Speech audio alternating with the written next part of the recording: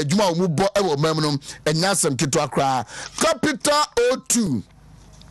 woman enro a great Swedish bitters omo tonic na capsules no living bitters no eka ho female corrective formula and afi power O2 memadru pa na udru langobu about center na just nyarwa no ne last stop no ehwa so me junction ho and abehu langobu about center wakwantu won nsam no fokodan jimas recruitment tourism and sports consult womu ababoa afutuo a wope akwankyere a wope wakwantuo ho anansa agudie mu nsembia no wode kwadna mu a womu ebetumi aboawo ewo saa kwan so Faithful Party Clinic Kumase ahinama kokoben enom wo nyarewa no ewodin a ewadru na abenya dru no Faithful Party Clinic fresh herbal products no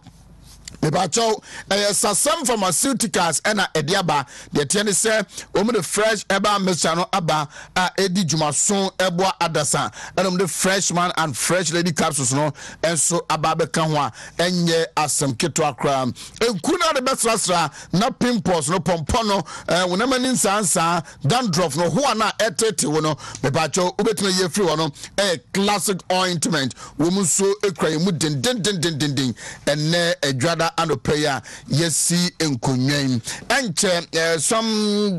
30 minutes later many Ghana banfo ebetena se abonkomo na fe yebesoro djumadi ni so a Lawson Herbal Clinic omo ebetena se na ye ni omu edi enkomo live on the radio 1013 and fe Wontumi TV DVL4 ashase etu na mobi na menko amane so na me owura Amos abeka and Komo Ashanti Regional Boss Edema Driver and Vehicle License Authority na sente miswasha nso ubehua wona makabia asasaring ni bi eshim na kabia ye the last flashlight bi ebi blue ebi red ebi green ebi gwambo so black na wote nwen light ngo wa etowani a enya asem kitwa kra opani ma chen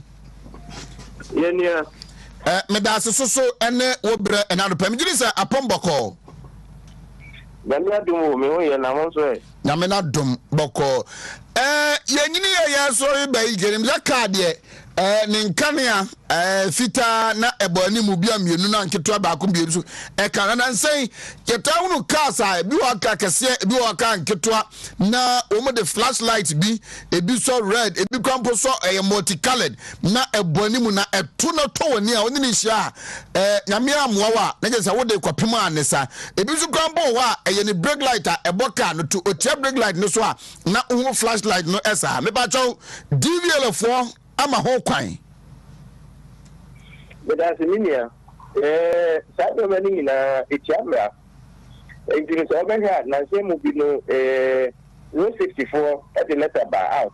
ebo obi o sa de no kokko e mo mre se enche DBL police ni omo na 164 be tie sikrom na ka dia owo sa unauthorized and extreme lighting no you be to treat ko e say ememu no Emma quite say ubi biara on fast light no embon account and manage the type of light in the BBS edible na enti enei safo no kwan ban na divile efo so na yakra wo mu yo so that in that any EV essentially in Hankwa then ha after na a lot of the regions no that sharp here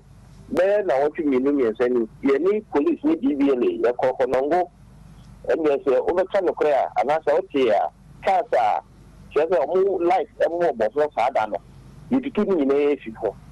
You do with you can I can't but an illegality and illegality. Just a dear camera, the camera, and Mano Emma Bibia Quine said, is that so that I do not just say, okay, that's a woodsy cream. That's a Yanya, I don't know, because she has a cars we are. And we did this or more accounting for some of the accidents. If I say or more directly and they get away with it. And they are putting other motorists under risk. Or more other people are at risk because of more comfort and also extreme lighting on the mission. It is the same in DBL, they are critical. You need road safety police for. Say you shower every 20 and one day. In fact, your program, a whole program, once in a week. Yeah, no, you back up on so you really see police for. Now, where they shower, say, who could have a light in the every 20 you call one location. How like I said, that location, you bet change your location. It's you back up and you made so that you make here then some you know, you are taking the opportunity, catch them and say, the big deal will be no start to show a sense say, you shall need to you back confiscated, then from out. Oh, okay. I don't know. To say,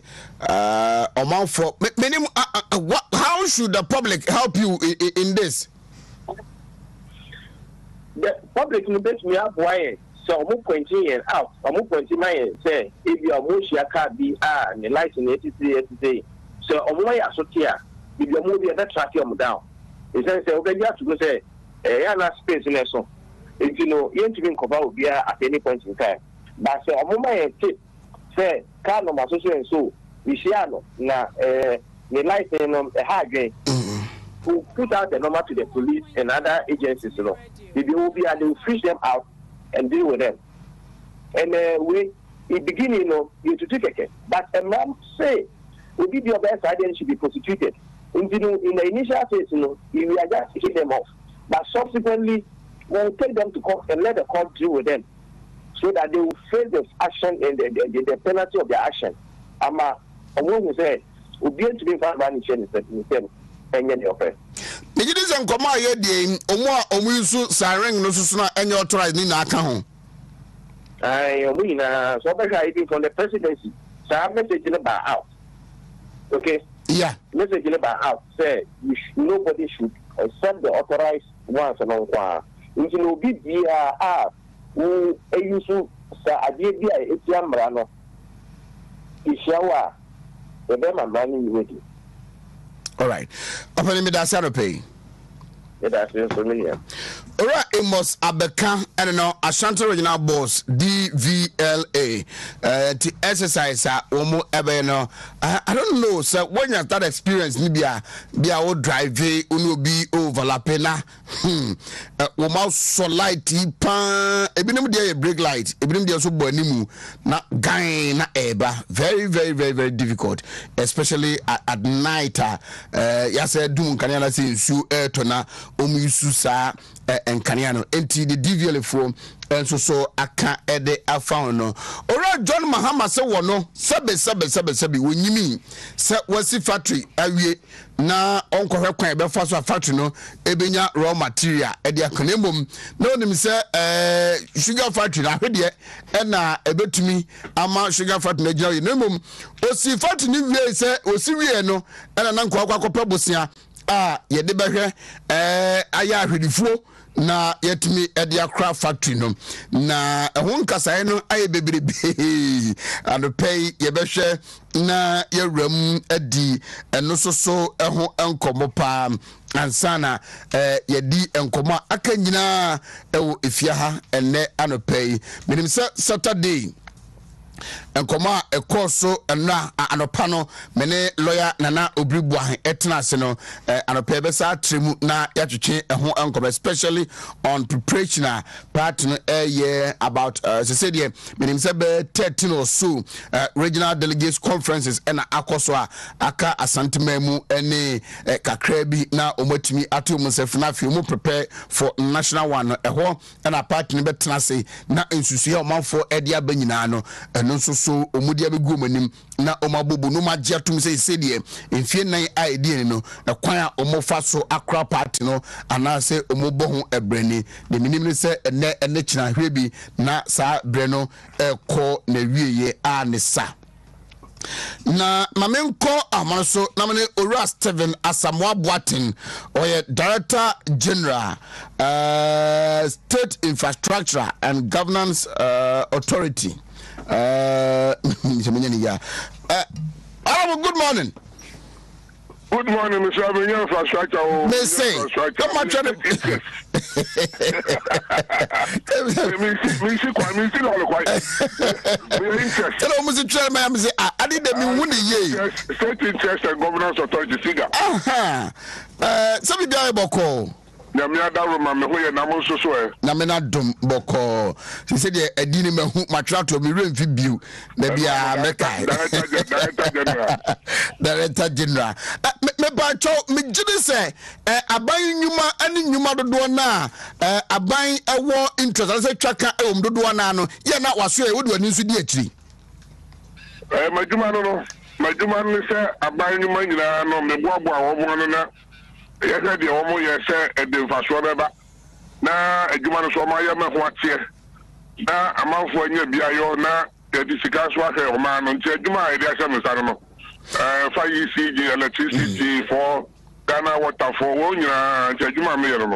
Good. Na enei ababa yes for some years yes abaya juma de ne ye no ya na ahofama na opepa o manfo no edi hyemu no entesa ankronkro juma nti abaya juma ko yetintimu a se ne da chala se ne lifespan no ya na very short compared to private one management and then kika ho almost a mobile thing we shall say utu na mo no manfo di gonne manfo di nkomo saade na abaya dia ye asetena ye ne betena ananse office edia na ama na basa abanyuma sabu de oka yeda but ye nyina yesuba no yesuba e wo ma yim no ye de aban bi ye dwumo bi afa ne se wo nye obi adia aban de de wo kwa na akosom de nti ama ye hwesu yi enye ne me flase I say me de me hu kampo yesano po de na ye kire civic education kakra enti no unyini awo se we ye at the papa ni at the morning ni e ko Sunday school ye ko na me ka ta ko na ko Sunday school je ba mu ko bimbo enti ama titia na ma any education system no se no me hu na am say yi sabe no so ye shorting tab no a e ko la pimpie mu gu mu je HS no SHS no mu ni ye ama e ko ye pure mu ntam enti o mo ba o pe bibia ntam o hu sika ntam enti wakoma bia onya abotre enti ama attitude ni ko na sabe ntumi ntia o sa na o ma ne nsai I was here to me enti me no ba bia de me kwato ye no so be ka o mampani ko form reso no ye bibi na no information ministry o mampani ko for friend ministry of information and national orientation sabuka ya and when no try say say orientation aye mindset na wo ya ye timu pono ni adwene wo ya timu o say ebo mode dan ne kakra me ye wo sa abadwuma ye nyina ye dia ye fo ya hunyi nti na ye me sa no ba ye ntumi enfa nkoshe education system no nti kwara no so mu ye hu na ni to papa I don't need a problem ya do me bia ye ma koshe de hello afi da wote me to nkapa I said a Juma Samuno and also Juma Samuel the Sikasamanam. It is no crab me by and on me who said I was yes, a son, and I mean Chadia or Montaniaco Fado or by and what the plan me say or my Sikasam baby. Now I see be the Ghana beyond it, just a young process idea, your money, or say I am home of it. Now, what about home of the other? Why would you know what's here? So what's you man from Fasoma? Let the cannibal, they are not no by. Nti wa ma me koda no me didi hu komo ya hisa amra no musabe na adwumakuo ba ko efe no diversity implementation committee na no so ko almanyuma no motonto na ho bo ko anya o se sika na se wo ho do motonto di wa moto abo na asase bia ira do bi akofa obi akoye kana na ensem e ko ho de asomoto na ye ni afiri so nti me ko hu ye na me kan mo bo me die num na me die no the State Enterprise Commission and na me ka bo ma ye be ye mra no for the State Interest and Governance Authority na the di kan say aban mpani form na me ti ye kakra me ko no mo ye mpani form ni omo ni ati omo ko school kakra wo mu nim hwenya sa kakra wo mu nim se da wo ma be nti omo kasa ka no na nkwachiri me mre the brain so soon ma the crop pot na mampani so mokoye ebi ti say Dr. Kiki Sapon Dr. Benasanti Jeffrey Emmanuel Chidakwa Ajima Budu no mo wofa Kofi Juma no mo Igbo Distillery wofa David Asante Ghana Publishing enti me no trans ya ne emra de wo ho de na sabe woni obi ye adwuma emra no wo de said bebre anza wo ho ado aye ni woni ho ano ase no nti e wo say wo ye bibia bro no na soft option ma odo ne anije ba agro no se chale ade ne ye bia Ghana for ye to abama ese ma di ti ye ni ya e be che wa ba ye chen so ye mra nche no katesia no be adwuma ye and NPP for so eduma adwuma ye ba ye de bibi ka Ghana adwuma no ye bu ho ma mpani ku fo ba ye no wa ye free say wa ye wo friend say national health insurance no wa ye capitation no wa ye wo friend say maternal care no wa ye nyema bebre enti o ma mpani akufo ado so ba ye free education dia so wo the one this one factory aba nyuma sem nti ye tumi adwuma ne ye dia na mom ye so nye de ye na ye nche wa ba mu ye che e wa bo na Ghana ye because wo no de ya no ma ye no mo pepre no ye ndisi fo no wo mo de wo bi so say ba e de ba ko pa no mo de Ghana ye mu huru wo mo ni bi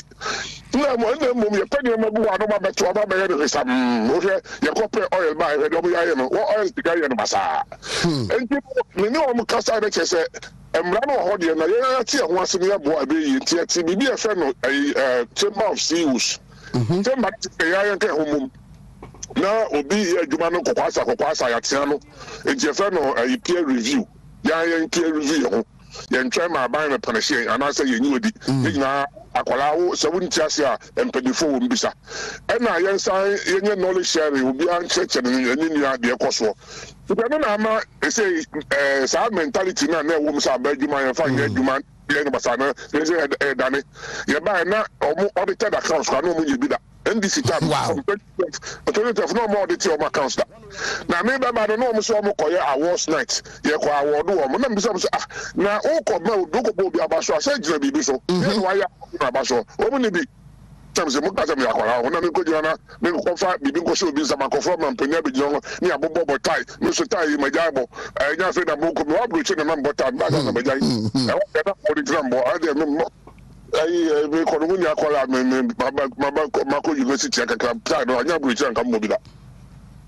ena me see nya awards night bia na china wo ko na award na accounts award ti na se bibia si chire na fraud bia si wa na me na manimu agu ase ana ma mpani na mako gu na nimu ase ndi me twa mu me so afu bi kakra enso se no mo ti oja wo so bi pe bibia di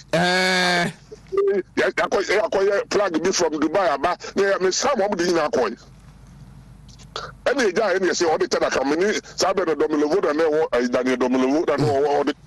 friend no e makola no local government minister no e makola no friend no me catch boy me na you starting your account no all the time you content and the area me say all the thing you know up to date and you want to me for BBC adwuma ko bia no the BBC me siga de me no etama e ka do ko e ma se mfaso ba eno ne ani je sem a wo mampani ku akofo adwuma wo yeno okay menim se ene na je se oman so se de situation bibi mu a ye be hwe se ade ne de hyem no ye benya emu mfaso no back ma me take you to Oban Peleda John Mahama asem o ka se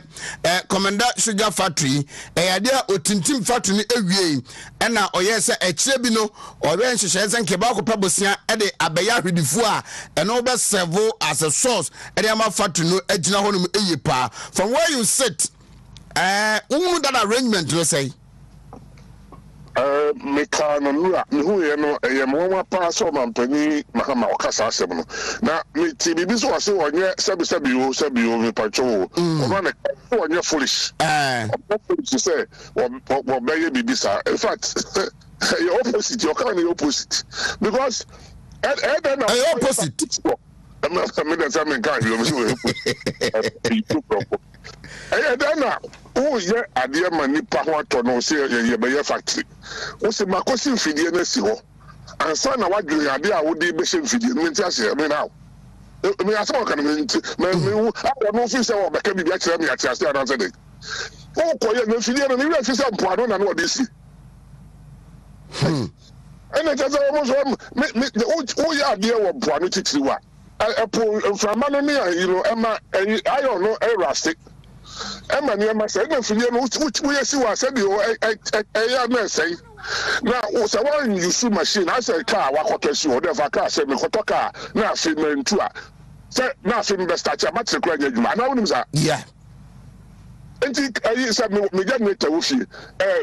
It's a light, so light, and so we send now what you need to be our more so by 30 minutes. Now, and yet you make a crack, and then you make a because we just see now one year, one so that we like to make off from no so then you man, so we saw actually. It be good in Korea, Korea, home doom. And what I no one you know say, we just see what the more factory never say. Me dem maintenance here, me dem was more can there. We no see some for man say we are Nyankopon apu. Oh. Adai, want me move mind you. Oya kwa me dey ato be kan apu to. It does appear that you are disappointed in him, eh? I'm seriously disappointed. Me wa some we are no. Na me see for money candidate bi a. Ebe na mo ana mo first agbo ni edi.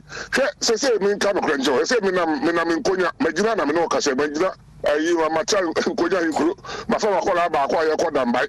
Ye ko party conference. Yeah. Say NPP for ye ku a ye nim de ye yo. Enye eku kaka say ye party he ye di bebu oman. Na odi bebu oman na chese amanfo ahoto sem na wo beka wasem. Amanfo adwuma sem na beka wasem. Amanfo impomode ho sem. Enti ye di aman ye sem sa. E wo say wa wo ye wo hye na mo tem ho ase na mo nsem anko ye no mo trenchen no. De ko ye no nti afibia na ebu nkunta. Then Kuntabu no yefrase ye starting wo constituency ye 275 in ye. And say ya starting wo regional e bi na me kuri. Na ewi ani ya national ya ba be no Kumasi. Ye de ebu kunta na no wa wo de wa wo nya ne ye de aka no kra che se kra che de we jayo e say wo ma no. Sa na ye de enim. What is all this for you be that? What is our fear ye? What is all mo ye? Into omo no omo dwindiro omo hu sade no ye de o ma ne say sa akwan be na omo ye bi da. Na say be an kan Ghana na ya ma de na ya tantantan say I say nyina ya de kro party for there that no mo che enye sa na che ye wo MPP for money abre paduma ye ene ye wo NDC for awom no mo de tuo na bebo boy asum na mo 31 December na do nya so ye nyina ye tete wa ye ho atoye no obo fa tuo bebo asum ene fie duba akwa mo say Provisional National Defence Council PNDC I'm saying that they say now woman history, no one tell the American ye. What the 2 Babro Ghana for? And no more fire Japadia. If you do back, now there be an equal school service at the Bring bachelor me brought for the provisional. Provisional test out what they will be having 10 times this year, no my year, no my year for. Quite 11 years. Now 11 years ago, what about Antoniama? What about procurement? National Church and almost here, Nipa Nidium, Nipa acquire away, one more cousin in the away. Oh, now, and no, one more father for 4. A Juma, a Maya Juma, Mudium. Woman who said, "What Baba Yadia Manipa Toro was one more read, baby, and this would have said, I find this if 1.4 pass. One will real school acquire Juma teach you, baby. Cousin. Woman now PNDC one on the NDC, Omu Muso Gatadiego, and Omu ACC in 1992, Omu Bukata. And then the year 1996, remember, I'm a friend of which has got on Masai Bukata, the other one is on the corporate Mahano, and you want Masai William, and pass almost a Bukata. And in 2000, I'm in charge of Ghana 40 years to buy a radical Sadia, the Babem, you buy a chair Ghana for say, you must say one more. The American question say, "About your seminal, you could fifth a factory. Yeah. Now, my factory, so you dear Brobeno for nearly 3 years. Because that is factory, won't mean that I Brobeno ready, sugar cane ready until machine Madum Kakra. Name. And this one could see factories, you because maybe generals for me could regular commander. Makoto sugar. I call some question with you. I call some one. Why? Disappointment. I mean, say no, a human also. And I want to answer a control by and yeah, people for no answer. Juma Sabano, a do maybe a young year. All right, control now in position. We'll put it to the Paragot some council. Now, my phone to Mano, and I wanted to 717 Parliament. Now, on Parliament, I've heard and read some statement that one making say, given the opportunity, Wontumi national chairman, you will strategically protect some parliamentarians. Eddie can serve a na wakano. Ma say okay say headline dey confusing ka wa hedi and central for the family what the headline I controversial ka and na mo bi akokan na okay asem no ani tie twa ne say ni tie ne say amayo asem no enye tambia ne to aba democracy tambia ne to aba ntie ni MC akokopia abrofo no yi democracy and tia say yi abro yakofa west democracy ya no 1992 confusion you confused. Constitutional Assembly for be confused. Some go for America for the no. Some for UK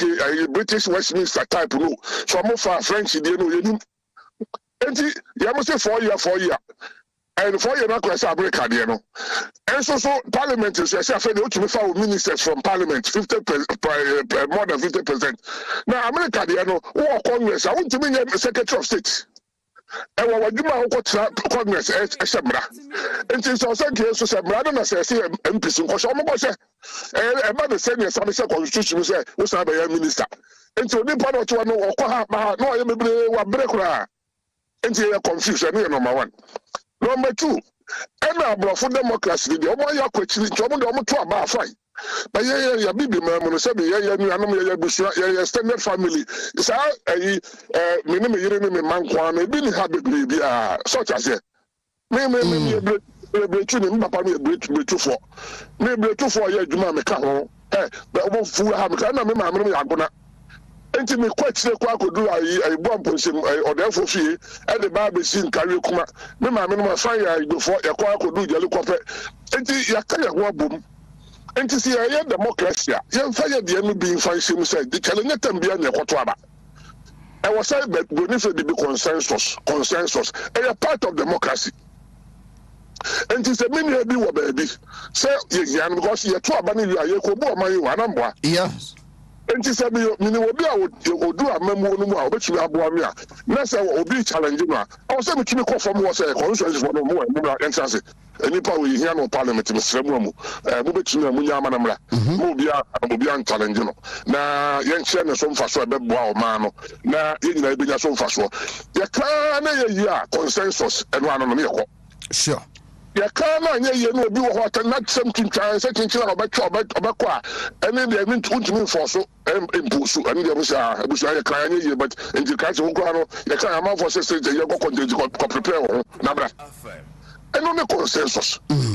For example, you know, I think I sent enough. 2008. Me second one year Wontumi.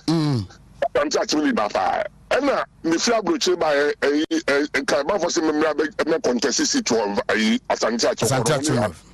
And I'm saying the media could do by radio or many consensus. We don't know. And what do I call my Aka? I'm out of the no, Baby, many a penny will hold my finance minister, Mr. Mikwacha, and other meeting another. Etimanko, and I mean about who a friend and the appear could be. Also, about challenging say Andy Jadiono. Oh, finance minister, well, but you know, I wasn't saying negotiation, and I don't know. Andy and Timmy, I'm in the court road must not be to the same desk. So, we can unnecessarily consensus. Let me 2 column code answer. And I'm a freak a candapa, I have been a penny candapa, no defense minister, the woman. They are quite the upper part to see a boom to go and a news Andy with yes. So, and on a consensus building. Yes. John, man, in fact, the freak was just go back. We are meant to be Fama and Andy. Also, what it or just could be Yamano. Sandy, and now Mark would call ya and can be dealing some sit away. I mean, Fasama and would the far could do a quemu. Sandy Tiasi automatically go call empty them. Because I could do we are afraid that yes, what the crack which is not true. But a delay will enter into parliament. And I'm what? Yeah. And take a consensus in the Berdia, into a clear and the Ampresono. Yes, Andy, Andy, so many Andy Ambresu, Italian contest in Ebaquala. A bass and a Miami TC walk on one who do my senior Abu and Sunny Pachensa. A bitty Andy, a bitino. Okay. Democracy means a certain young Cotraba. Everyone will call me fancy my. Me free one more coin, and then this is for the fire. and I'm saying city amakoje pa nansi and me say I'm prepared you and I'm me ko hunu ayi nipa de ba ko kwansa Hayford and I'm saying me man to me and they say yes say wo papa me ba bro wat me papa ka me say ma ko bro ni wat because ani ayi fa say kwansa yanko na me kwansa famu and also me pagrofo be breach or so am want na me say yanko contest kwansa biti wo mo okọ NDC okọ biti NDC ma me mani jeji ya pa say me man to me ono ba be and one also say wo beto de kwa mu aka bosumi mienu me ato aba and na yakopa na yire baaye me di ni yinachi me ye the campaign say me amedia and also ya mo bi anko challenge na ayi makola ba ko James Costa Brown no opeso obadam James James jaja aka bosumi mienu ye ka say ko contest be be ba haye o ti ase that is consensus and when kasa ya imposu me I hate imposition sir obi drink na be me ya ba ni etrase ye di hu komo na ye yia me ko anya ye di ase me gaji obi okay I was a one to me that's how to pay wish you well but that's and breaking the age na karanya agro they say ye ko ba bia na ye ko ye contest ye be ye ni mo achiche bebre ye be ye na ntokwa bi na mo bi o kan obi antiase but ye mo se ye ko fom ye kasa ye be tuma protect ye sisi bi say ya hadie 137 no bi a nye ni nyane ye be tumi akasa obi anko ye be bi but maybe also I see Habunya May, Mutombo, who now pay the better be amount to Bukaka, we are over. Yes, she said, Manu, politics, a Casa of you, quiet, I only buy it. You call me, Casa. Now, maybe a non Pecasano or Pessoa, or no quiet oil. Obi wa na regional executive or no akofa ni me do bi amane bibi kaka no di church in China baby you only any dey ade no eno na mpese nyame adom ba chairman ya ye de kasapa ene akomapa ene wodo ene o ma no ye no ne ye koro akoye enye se ye de me nya nchira let us say Honorable Stephen Asamoah Boateng, Director General, State Interest and Governance Authority. Amarim say why former Information Minister, local government why Juma Honum, why NPP and any Jumedia OD and 3 minutes before 8. Nemefi aso ewaha na fi fuku so atanse de bokrata no musem no 10 yanko aso machi Mejo so hene ba. Se bibia e fine. Oh nyankopon adom. Ma mencha se mfa firi wonum na wi afoku meto aso.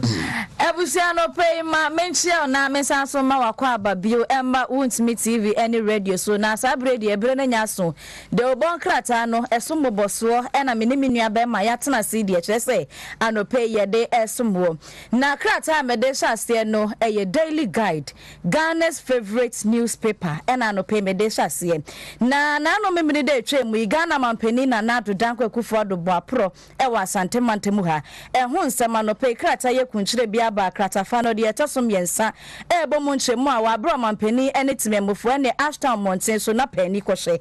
ebo nkomo ene odi tudwa wo chem se fiti General Bosome wa fempemienu ene dunsumu obetena bendua so no na nhihye ye odi egu apono so nyina eya ade se enei no eboa amatimemufo nso so enya so emfa so de anope krata no wonsa ka bie mu nsem no edoso wonso betimi ahwe na wohunu de eko na ase hanom nso ena ebo munchemu se mantemu ahodo mako edunsia a omampani ede na probo ahyehyɛ so no ene dey wode nani kyeremu ewo mfifini mantemu ni nyina eye one district one factory ne hyehyɛ ye ka ne nneoma a wo hyehyɛ ye kwekuo ne ho enei eno ena ode nani ko twa wi se ne hweti asantemu ekwa akɔhwɛ ewo mfifini mantemu anopei krata fa no de etosom yensan so ebo munchemu wa hasei na daily guide we no eyare hosem nyankopon fa papa ikra ensie ye wo mo sub editor onimonyanfo Thomas Fosu na no memene da ena mpanifo kokora ne korabre e won fifini mantemu eno nso so anope krata fa no de etoso eduba akokrata ye nso abomu amane na ne amede sorry so na nafo ko sa wakai papa vi Western Togoland ai anope papa no ne honsam nso yere krata ye nim hanom na hwese de wosie tutu ne ntoma na wabomode na hwidi kikia na kire se asembia di bone papa na ato na to no awato ena na akosua de ho asema ba ha sei Ghana mampenda da ajekum kofo ana we kura da bi Ghana mampenda da osajefo Dr. Kwame Nkrumah tikasi ewi adwe ena no pay akosua de ho amane aba na omampeni twire Abraham kukumu a na wo hwese de Ghana ewi asisi ko ena wo hwe TV we no eye live ewo Western Togoland CNN na eno na entremu echese akosua echese omampeni hwe TV na no behwa papa vi ena ne mfonyini da ha sei ye na Western Togoland for echese omampeni ena ewu eno nti we no eye national 72 days morning na se enemfo no mako aduoso mienu eno mu yesi ho eda se papa vi na iyo no ho na flags nyina ebeko half free senior high school close bam akosombo dam fonfoi prepre dumso ebeko so curfew so ebesintie na yentumi mambe bo adwuma sa omo chemsa anopa no nsia ekopem anopa dubaako na kire se adwuma eni bia so enko adwuma one day straight one factory so stop okada bia ensi akwantepo awodo so ka bia so nkomma eno ena no pay daily guidance we kunchire ho nsemo a kratafa no de ataso miensa ne ensem no pii no ande wo maseresem so wom eno ya cartoons no sanete akosua na de aba cartoons sanete titu asoma mi ene ma memfa daily graphic and transformative for see truth and accuracy every day eninti ye hwe kata nanima wo say finance minister Rakno for your time mfoni da osa ena student bi nso Michael Asante wode chese odi mfoni sa ema no no mfoni no mu aye ena omde ma no na asem da ni mu na eche nyina ne se o chese emebu no wo my ga na mu no aban ebo futuo bi ode beboa na ne ode be ne se emebu no obebo emebu futuo na chese wan kaso atimi abie odwuma na wamfo ni ankwa ankoto aban enyuma nko a so se aban adwuma na biye school amekoye da bi ankran enyuma no gina ne naso a na bebo nti emeburu benya foto ya no eye obatampa ke nhihye no nti nyame adom na bosumi edi anim finance minister Ghana main foto samfo se wokenkan budget no a obeda no adi ama my Ghana de hye hu se mampani naniku my Ghana de hye mabunu ho no aboa ma obia nso nya ne so ene ne de adwuma GNPC Ghana National Petroleum Corporation wo mu abomodia ma sei fa mu no wo mu atumi anya emfaso wom eninti o hwe finance minister de no akatafa toso miensa na wo ena GNPC adwuma ye mu so no sei mfaso aba no katafa toso dunsia wono ana enka posifo nso omo de nsem bi atudwa na woseba woka nyina ne se emofa mienu ba akonya mfinhia na ba akonso mfinhia miensa se anope ka ho asema kosia ye ka ho asema ewo kasie num na se ni akoba ne se alajo ana mechanic shop bi Mercedes Benz na mofrei o chese na wo mu ewu edem eni nti posifo guso a wo mu ye mu hwehwemu se de be obehunu no kura bi etue mu kwan fa so ma mofra no emu ewu ye santi ode wonsem ebeba na o hwe achi a House of Folk Accra House of Folk anra omunya 1-0 work of Morocco na aneba sankofu we na ma ase omuma mani je wo bo mu pa akofom work my ode omne kotoko work ade ombe ye nukumase ha work I think that was somewhere 2001 2001 yeah work na edem na bi say obi timi hwe match ema BBC obi timi ye no hu bibi obi timi fa chese edano House of Folk for ya there they played very well coach Sabobodo di bibia be kan team no ho omo bobo papa na so one na ka was some supporters ne fa kwan bi so ja referee ni kwan ansan wa kono krum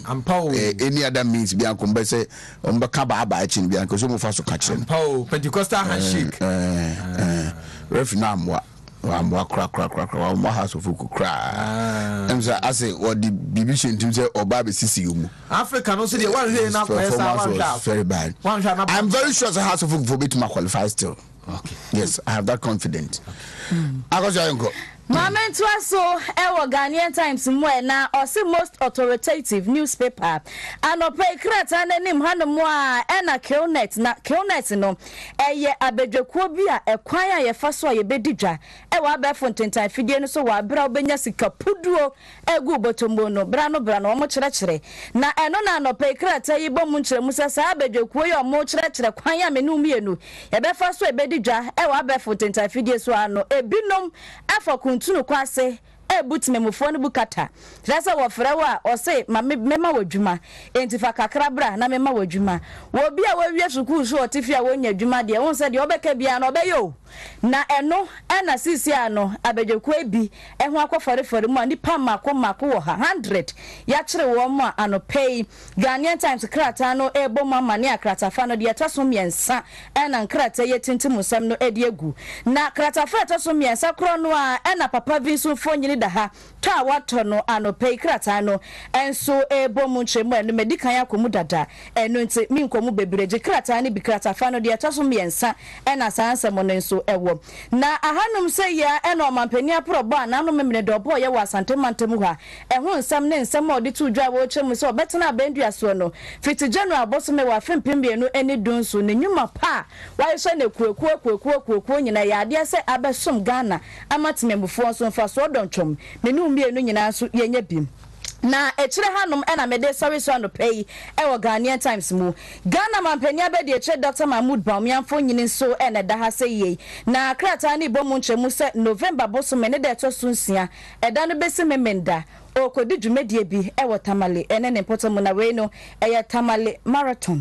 entiano pay wo pe marathon ni bi na wo huna dokro no krata no echire hanom Ghanaian Times mu gibi na so hwe de Tamale marathon no ka ede achire wo ma memfa brasosam da wo krata no Chronicle and 24 so na Chronicle answer na meka mu nsam no wo de nsam bi atudwa ya no wa my Bible quotation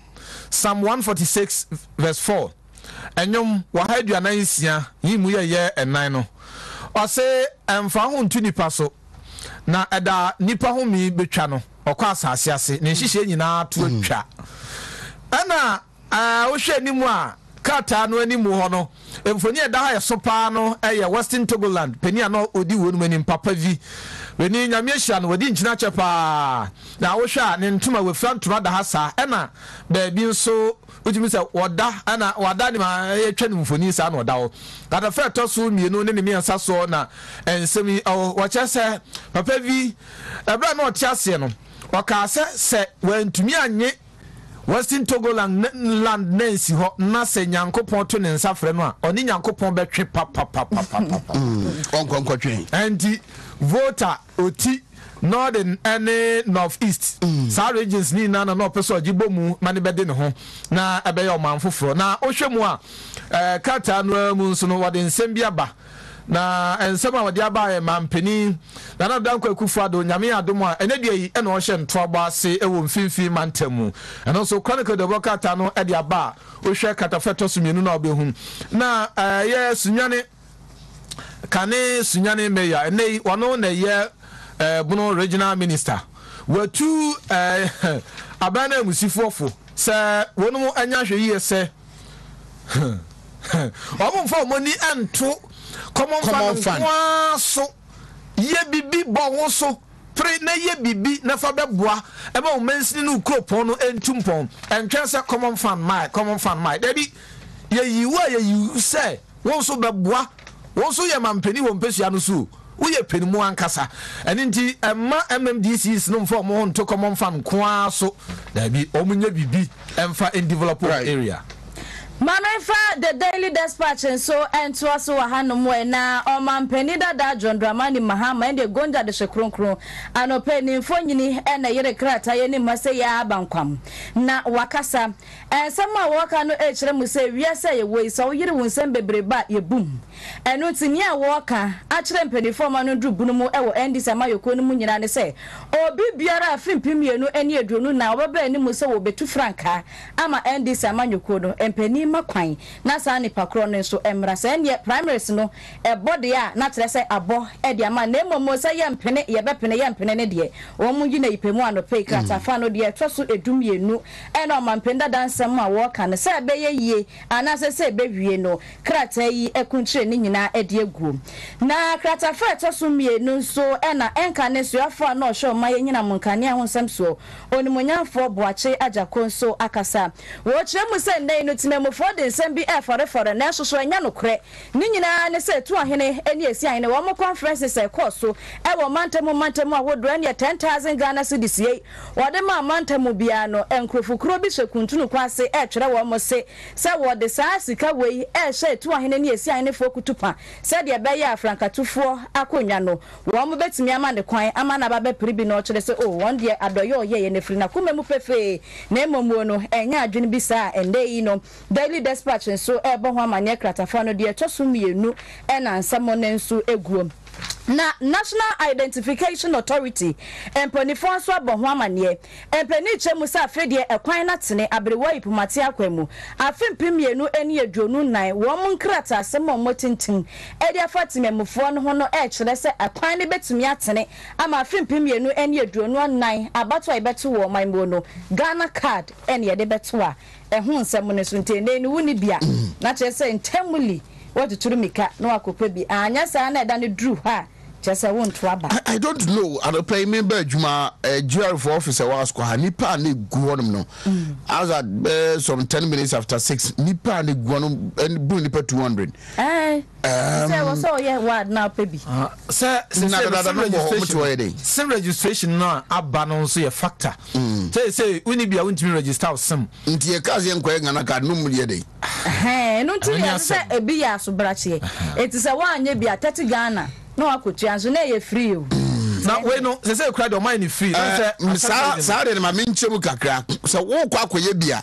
ya nyisika free for free na omu premium service no e bia uhia Ghana card na e bia e china na na de che odu ko ebibi enti opeso mo ma special treatment se bia open in terms so tibia kan normal process abefama won sabeka no enye sa na beso mo yema wo that comes with a cost enti enye tra se bia okoya ya jiska da bi open premium service na e de se de be fan se bia utu kwan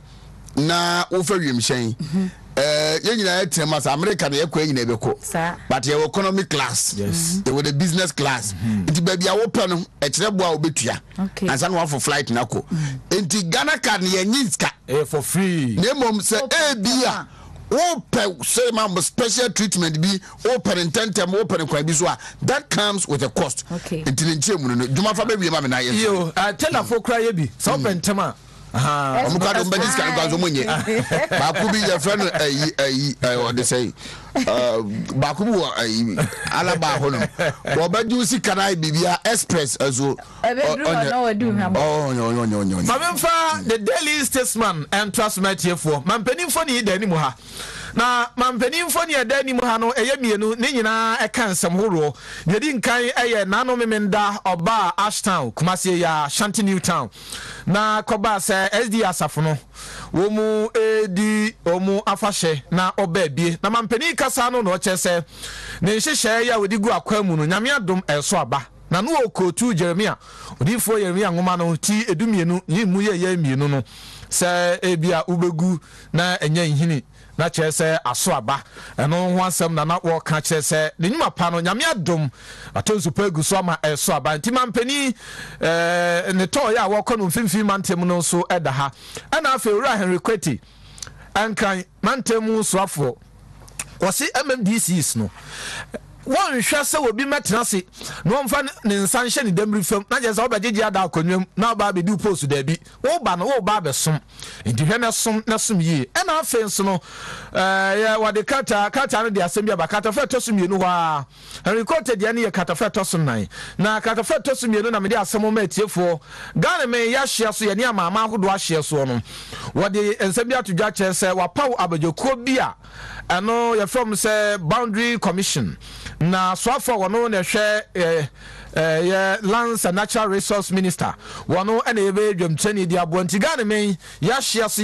any Mahama shares on woman beshe said ye beya ankofa inchinuabia manam penicas and can send me ass and city womb that the fetus me no was it when yan in tear say we do a tiffy ho baby Ghana me yane amahudu obi shares no ade esi ho a chesa ha ne hye no esi sport bi mfimfi drinking sport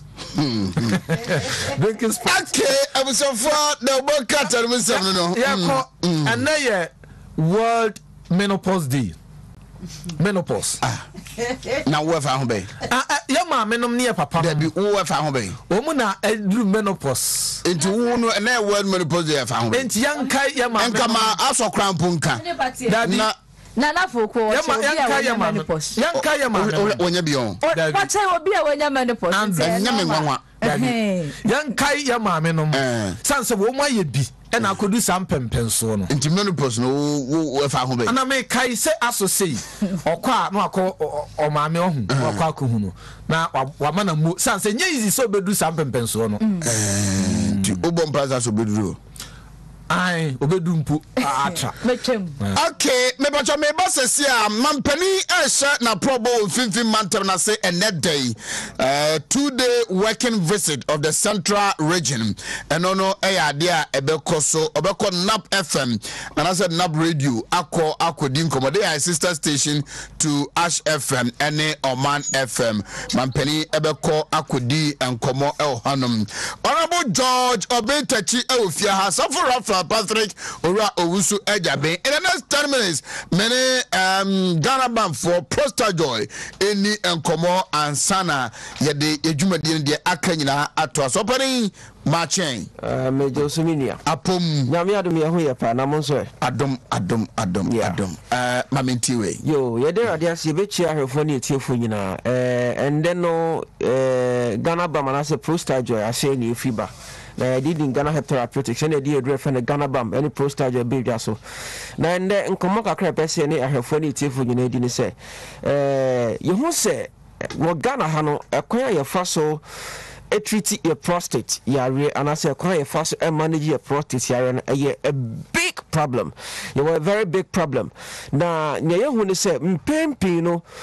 in Drona. Yeta edi mayem for the management of our prostate. And I said, when edi mayem see the treaty prostate no. Dudro na enko treaty prostate no.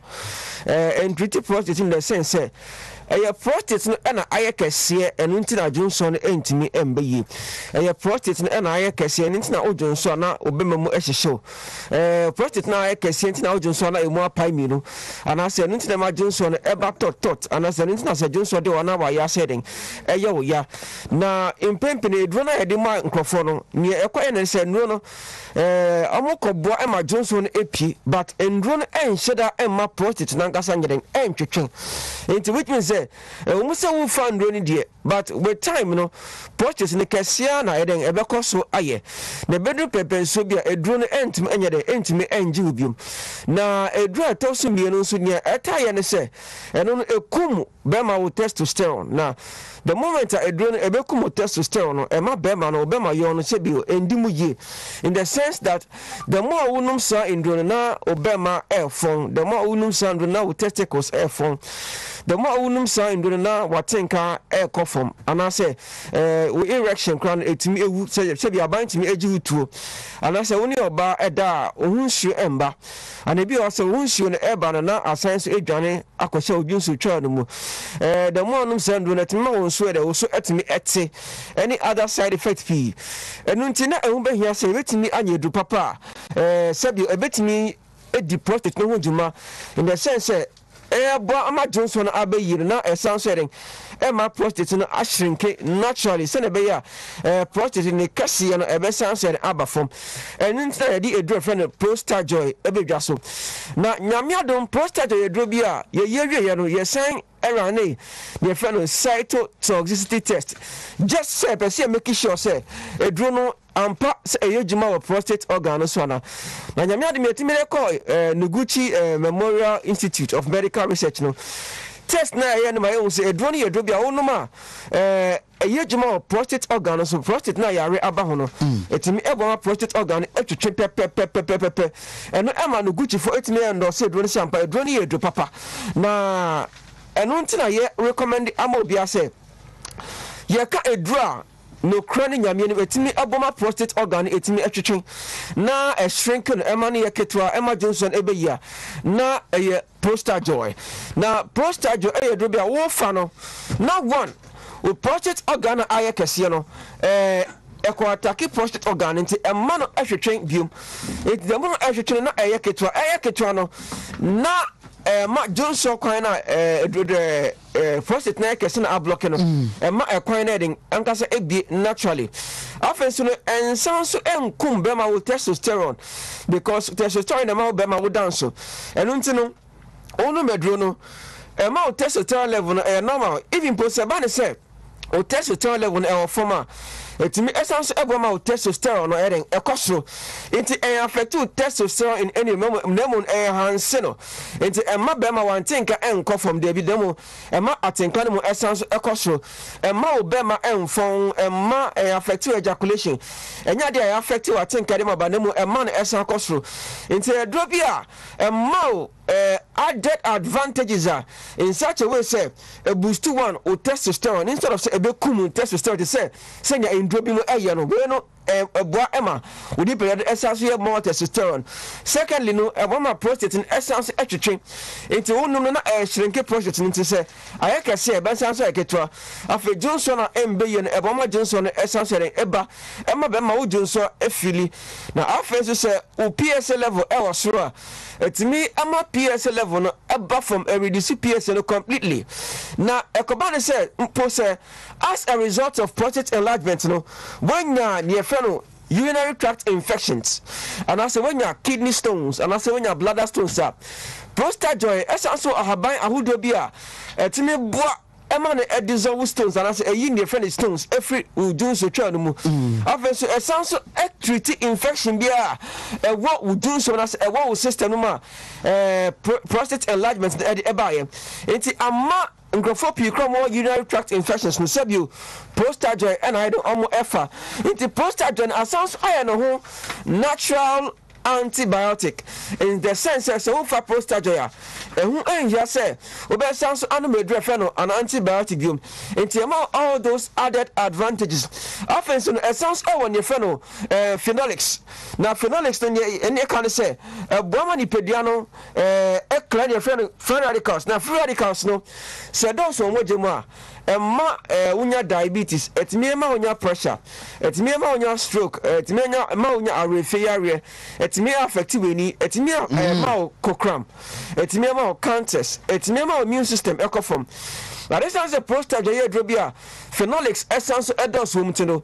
no na essence ebo ho ban efiri sa yare ahudemu aye cancers aye kokram aye immunocompromise aye diabetes aye hypertension aye stroke into aye drobia so no ma aye multi package via mouth that multi added package protected from so many other diseases into where am prostate journal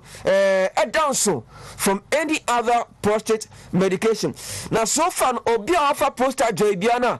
sabio onim say ni prostate eye kese no se sia prostate na twetwe ombo na ka omo Johnson bebre anajo no omo from Mr. Johnson eswate abru so ma Johnson 1 or 2 in the night na afenso no omo sabio na amoda catheter so no omo so ya na omo eyi omo catheters no kwani nyamen edroni edrobia brojuma na bwanko for pa into question ba kwa amanfo abisa ni say adenti na ya chesa chena ya cheno say ne ye pese ye na nyada je develop edroni yi se na be ebedwa so a ebetimi abwanko for na edrobia say oh something of a prostate and I say what is symptoms crobetimi anom what only serious symptoms of prostate enlargement no wotimi afa edro no e de abon ho ban so prostate no enye kese a edro no enko attack prostate no ebebo ho ban but aye kese a treat the enlargement no nti what only serious symptoms no for one capsule 1 hour and sana we did anapa one capsule a day But what was symptoms no? We find one capsule in the morning, 1 hour and send about the Najo Koda. What's answer after 1 capsule. Now, all pharmacy shops, all herbal shops, Kumasi ha. Ubenyebi, but notably in your pharmacy shops and herbal shop be to say NS chemist, Ubenyebi or Nimdia chemist, Ubenyebi Colinac herbal, Ubenyebi or Sam and Co herbal, Ubenyebi or Danny herbal, Danny farmer, Mr. herbal, Costa farmer, and a Hub May farmer, and I will call all leading herbal shops, all drugstores, all licensed chemical stores. Ubenya Prostar Joy at all. Okona so be only Prostar Joy. Into me, prostate a drophobia. Can't said there be now a draw, say. Yajiatum Center for Plant Medicine Fajiatum, Nuguchi Fajiatum, FDA Fajiatum, so a bit to me about project no buying. Now it's you project sharing if you are an unqualified Prostar Joy. Into more mobile and that or Empha Enfamau in place of Prostar Joy. Okay. Now 30 Ghana cities. Now friends will be our one I'm yao to see yao any pain beyond our modern sounds Sabaka Yunko Feno Ghana Balm. The number 1 balm Abba replace painkillers because saying any near painkillers bet me fucking painkillers be bet me affect you liver bet me affect you kidney into aso say yedi apomodin hu sem no yamana esombo edemai and is na the Ghana Bam abedwa so into say oya ba oya bema osisi yare bema wo ho de ekofam krado untimi use Ghana Bam o de kakra fa osisi echi na de kakra den etua obi a ohini esi ohumi nsisi so ye ne friend steam inhalation onua so shebe se have bucket what the Ghana Bam 1 teaspoon na de atum na we pum Ghana Bam ye drobia owa etimi eyi oya obia efi it was skin diseases honam yare nyina Ghana Bam ekle ni nyina oba se o frey a obetimi afrey e wo 0244 0244 727028 and I say 0244 754380 0244 754380. Me sounds repeating numbers nibium 0244 727028 0244 727028 and I say 0244 754380 0244 754380. But I say, Mamena me hombra na me ba Safo Raphael Patrick Raff Ewaha Honorable George Obintechi Ewaha Ura Owusu Ejaben eba be kan home na yedi nkomo. Hi Wontumi 1013. The pimples see honey. What's what thing? Many a droopy, a friend classic ointment. They be classic. Classic. A yappa patatache. I look around to hey, and who are your dog? And I won't try classic. I show me back with me, I'm me pimples. And I'm treating me pimples. A yama classic. I am a baby pimples. A man was see. And they are pro. Ah, I bet you say. Thank you. What's your mom?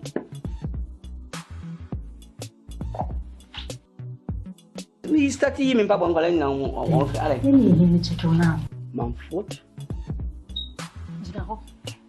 So I'm going. Classic ointment. I'm going next year. See me. I might just want to me who I know. Now, him. A yamo Pia pro and encounter now. So, a pastor now. Classic ointment.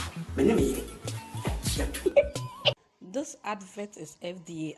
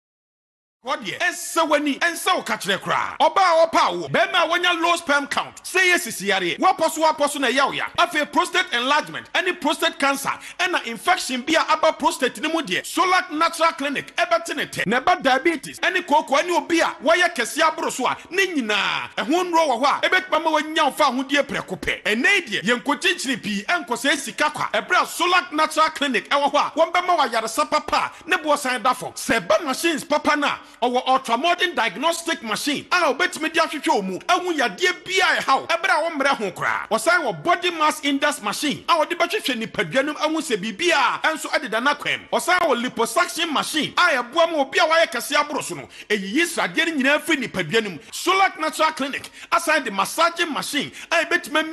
free with Triswakosi Nasi, Ama Hunam Asisu Hunsu Yepa, a more Bia Nada, or to show more, for any check and chrono, I'm on a shelf filling station, no anything anymore, and now Kumlemle, Royal Castle Road, I'm by Harvard Senior High School, no, and Afre 0553 932631 0553 932631. What?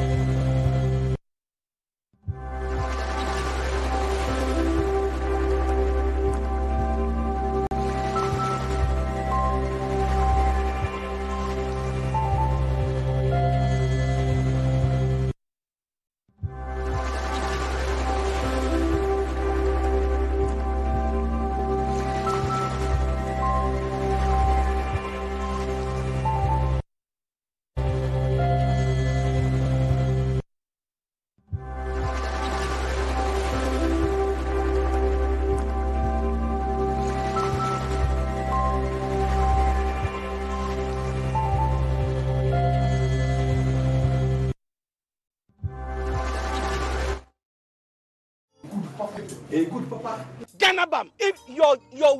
apostle, your waist, all your body, you make bazaar. Thank you so much. Thank you.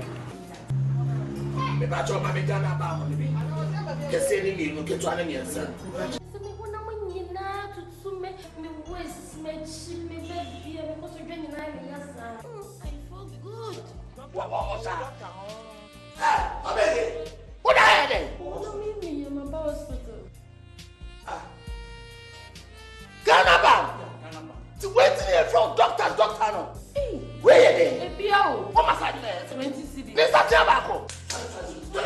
Ganabam! Young to Emma to her. I first at Tiabaco. I think you will be 20 cities. We need doctor. Nemo, say we Ganabam come. Sound two. So I it may come Ganabam. Ganabam. You can.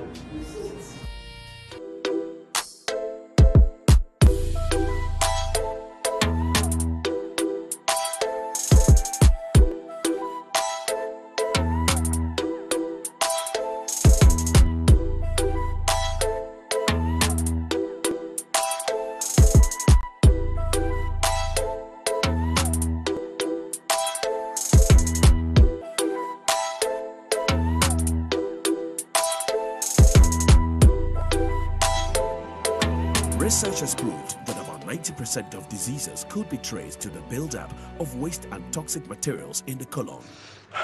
Excuse me, what's your secret? Living Bitters comes in handy to cleanse your colon. For bulk purchase, contact Capital O2 on 0244 225522 or 0270 225522 or 0550 40.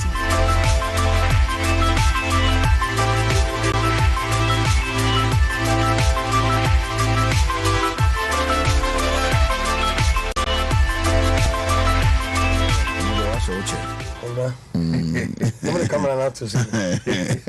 What are to see? When was it? Yeah, as women and fantasy. What are to see? Ora me chere fa na. F. Rough no. Se bi bia iboko. O me nyame ni emboafo kwabna na so ho ye. Na me na dum. Na wo twini ase na ye very na nyema bebre wo. Yeah, lot. Na wo twino ba be si weekend no nyina. Yeah. Very busy weekend. Saturday no ewo containers yeah. Education Minister Honorable say Waduchum Emame no ne kwasi ada any test program see the whole of the week was compressed but let's work kono nyame do Saturday e bay me da e bay and kwasi ada momrada Sunday na Dr. Alhaji Mamudu Bawumia mame ayi no wale yeah minim say Ghana nyina be shia ho no sure na yakoja the vice president Dr. Alhaji Mamudu will be there be ko wale na yakoja Dr. Alhaji Mamudu amia na busia minim say the insurance say all COVID protocols ni nyina be adwuma ho sure in as much say the expectations are high say Ghana fo nyina be pese we ko wale no yakoja Dr. Alhaji Mamudu amia as a caution kakra dia to one say all COVID protocols in Abbey. You be so bana no smart sanitizer no be cast recently. Osiasa yenintina Don Dramani Mahama e ka di opera. Nti o mun kwami anya yeni ya. Nensam ni bebre na Dr. Alhaji. Don Dramani Mahama Kenya no Alhaji. Simple statement. Wale. Ghana is going to Wale. Ghana is going to Wale. Wontumi TV be there. Okay. Bring your live coverage of everything that will happen there. Everything. Oh, that's good. Everything. You are Monday be morning show. Oh, I see. And sana take it off about When Ghana call Wale.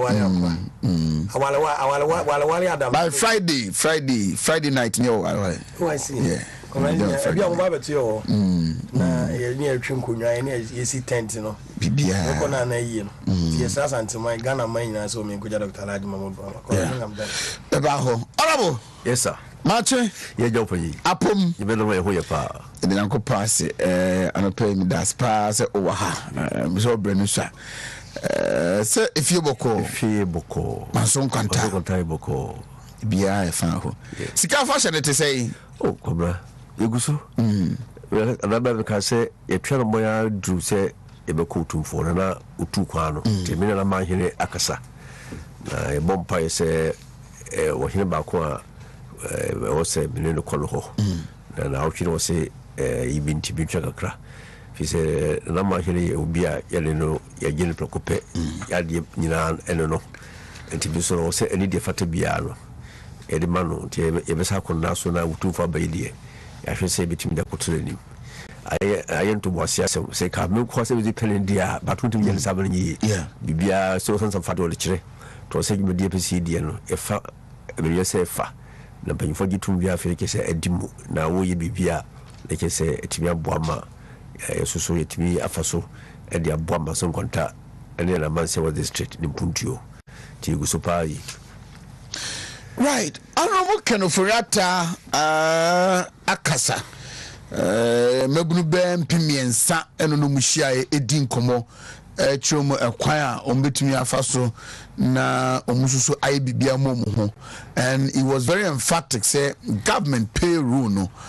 I choked nti graduates university graduates a we school na all chance abebe na adwuma ye no dodo na no enter into entrepreneurship na omutumi nye bibi ema ho dan se obetena se etwan se aban ebema adwuma aye no some people think we say aban se na shim no tumi absorb it mabunu nyina obisu fi se asem ne kan waka no wanye wankatakata so wa open up and say and from where you sit and this is the appreciate the economy no I'm mabunu no fast am say mo mindas minia me che Ghana mabunu nyina didi kai omne omaniti yeah omno mali bibia omane dachi na ombe omaniti omanda dachi ya sa so sina omochiri no enkwa bi so ba yɛne mabulu saa bɛ yɛ mabulu still la adeɛ because woka mabulu asoma date no yɛ about 60 something years yɛgu so ɛso na wo small de gya obi asɛm we mean kan sɛ me PT me because can support to wura offer no me de be class we oni me bia no I've been talking about these issues and yet aban the page mamo bi please probably can buti di but talk about say adwuma bu ya say adwuma wo say adwuma bu if you dey free ba so wo free ba bi ba say adwuma so che wo dia adwuma bu ne mo so wo so che adwuma dia adwuma ni ho Ghana for mentality bi say the biaro ya define adwuma bi o say yo atwocho adwuma enti o say aban no me adwuma ne mo ke ne ye adwuma ne di bia ma aban sa concept ya nyɛ ayi writer de bia ma no bi se pini abre ye ne ankra no na ye ye adwuma ne yi to dia ma ɔhene ana aban ana panyo da no sɛ ye ne pese tra yinti no ye diska bi to ho ɛna wokotua ɛho to na me de free sɛ Adam yakopɔ bɔɔro ka kyɛ Adam yi kɔne kɔyɛ ɔman mu adwuma na hwɛ so yi enti abra wo ye ɔman mu adwuma na uyi ntuboa wo ne hwɛ so yi aso atoka abra wo ne ka no koba no ka no ɔso de bibi to ho na ka ne sɛ le bɔ ho bra enti ni pe ho ma mu no bra ya ye ne ye adwuma ɔman ni mu no ne de saa ye nya no ne de bi abɔ ya ba no ɛho bra ne ma etime sɛ anya ahoto pata ene wo kasa sɛ ni pe bi giri sɛ asɛri sɛ kɔ ne saa ne mo aba po opo o sɛ aba de pe bam ɛyɛ no kora saa ba ba pɛle yɛ pɛle sɛ o ya ba no ɛwɔ sɛ ɔmaburi na anya dwumadi bɛ yɛ di a obia wɔ so dia wɔyɛ te sɛ nipadua yi uti wani ɔhwere onsa ofu onai ebia wɔ ne yɛ ansa na ayemua enti ɛma na etimo no bibi bia setere ho sɛ abra yɛ bɛtɛ ɔmani mu no no bia o bibia wɔyɛ ya ɔde boa ɛmɔ ma no kɔso enti obi wɔ hɔ no mu a ebia ɔbɛkɔ akɔkyerɛ deɛ obi bɛkɔ hospital obi bɛkɔ bia adwuma bɛwu na obi yɛ bibi kakra na wɔde aboa ebi aboa ɔma no but the man ɛkɔyɛ hadwe park sɛ ɛbɛ yɛ kɔ school yɛ obi a wadwe sɛ bi kɔ school wie a mede bɛyɛ adwuma ma obi hɔ yɛ abaya na de ne na ɛhɔ na ma bi wurɔfoɔ ta so wɔka yi no kampɛsi yɛhwɛ hɔ yi sɛ de bɛyɛ dɛn na onipa no huru sɛ mi kɔ school awie no adwuma na mekɔ akɔyɔ sɛ yɛhuru saa yɛfa no sɛ kɔnso yɛno da bia ne atwa no nkɔba sɛ no biade a obia bɛhunu sɛ saa adwuma no a wɔwosɛ school mu wɔ no yɛnhyɛ da nkyɛ no bi yɛfɛ ntɛm no ɔnyɛ no korɛ saa entrepreneurship no ɛyɛ adeɛ a yɛ a meka da bia sɛ yɛde firifie no kɔ school dwuma yɛ no ofie no ɛwɔ dwuma bi a yɛdi ne fie no ɛne yɛde kɔ sukuu akɔkyerɛ wode abɔ bra daakye ma wohwɛ Ghana deɛ no a ɛberɛ a yɛ abrɔni bɛtire so wie no a ɔbrɔni kyerɛ sɛ ne yɛkɔtwerɛ ne yɛhura kenkan no na ɔmyɛ adwuma ascratch no ne yɛfiri sɛ hɔ a na ɛpem enti ahwehwɛ ne di kan yɛne system no ɛwɔ mu no yɛne environment no adwumadi a ne yɛdi ansa na yɛkɔ school no ne yɛnyɛ ho research amfa akoto so yɛkɔ sua saa no ma no na mbɛfia me na bɛboa nea ɔsɛ meyɔ no nti bɛbɛ huru sɛ adwuma bi no hɔ yɛ ɔba bɛyɛ enti akɔrɛ sɛ yɛhuru sɛ adwuma no na hɔ na obiara bia no ayɛ choked for example obi ɛfiri sɛ bi akɔ bie computer school na ɔkɔ kyerɛ sɛ yɛ computer ɔsɛ mebɛyi kɔfo bɛrɛ yɛ bi nti mekɔ a hɔ yɛ daabi nyɛ hɔ na kɔɔ sɛ ɛkorɔ fane sɛ ɛyɛ kɔ adwuma fane sɛ obi yɛ ɛsɛn ho adwuma obi yɛ hwɛni obi yɛ ɛnima bi adane ɛbɛni information adi saa nkɔmmɔ yi saa industry sɛ na ɛhɔ no ne nyinaa no yɛmpɛ ho ade so yɛnhyɛ wɔ school mu amana bɛyɛ big base ama yɛn nti bɔne bi a wɔyɛ no yɛpɛ sɛ yɛne biara no yɛkɔpi nti once yɛkɔpi bɔne deɛ yɛntimi ne compete ɛdone bɔne compete wɔ computer mu a na wɔn nsuo ni yɛ ehu ni yɛ a aka yi compete broni no because ɔno na wɔ start free hɔ wɔn deɛ na wɔn na wɔsɛ ka wɔsua ni yie na wɔkyɛ wɔn kura ɔde technology ka ho no yɛ deɛ no ɛyɛ akɔkɛ akyire for example nfa ne sɛ bi a yɛ bɛka na mi twa abɛ sɛ mi kura bɛ kɔm sɛ wɔsɛ ɔyɛ ne ko twa abɛ ɔde ɔn twa abɛ mi si mi twa abɛ ɔka sɛ yɛ wɔn bɛ ko twa abɛ yes mɛ twa abɛ adi ntia mɛ yɛ study bi sɛ nsɛmufo yɛ adi bɛ energy mɛ taka no ɛyɛ paa. Energy na wo no ɛyɛ better than any other energy the way for say wo yɛ yi a wo te ensa na wo huhu no mu ana sɛ ɛyɛ akatishwa no na sa isu a ɛso nsa foforo yɛ a wo ma yɛ energy yɛ ɛnyɛ ensa ɛboro agete fermentation na aboro te sɛ bi betwani papa yɛ betwani na ma ko sua sɛ ɛkwan yɛ fa sɛ ɛtwa abɛ na yɛakyerɛkyerɛ me ho adwuma ma akɔ ho sukuu ahuru sɛ bɛtumi atwa abɛ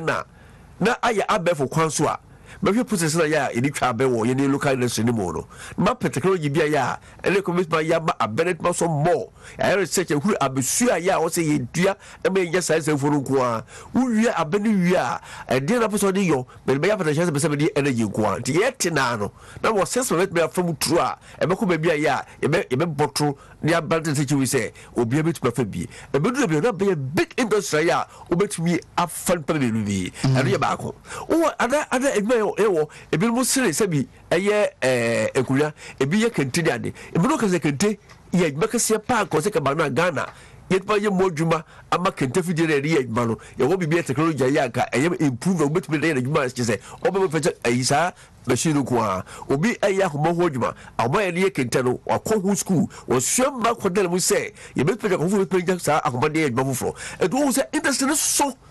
bayɛ lɛbɛteɛ ho sɛ agye sɛ ne yɛkɔ sukuu awie a yɛkɔ bie store agye sɛ ne yɛbɛkɔ sukuu a ɛyɛ mfidie a yɛ aburoni de baayɛ agye sɛ adwuma yɛ aburoni de baayɛ kɔ ne fi sɛ yɛbɛtumi ayɛ bie nti wokɔ mu hɔ a wokɔ bɛti wuroni a woyɛ limited nti de bɛsra ka no sɛ me nua sɛ Ghana ɛhyɛ aseɛ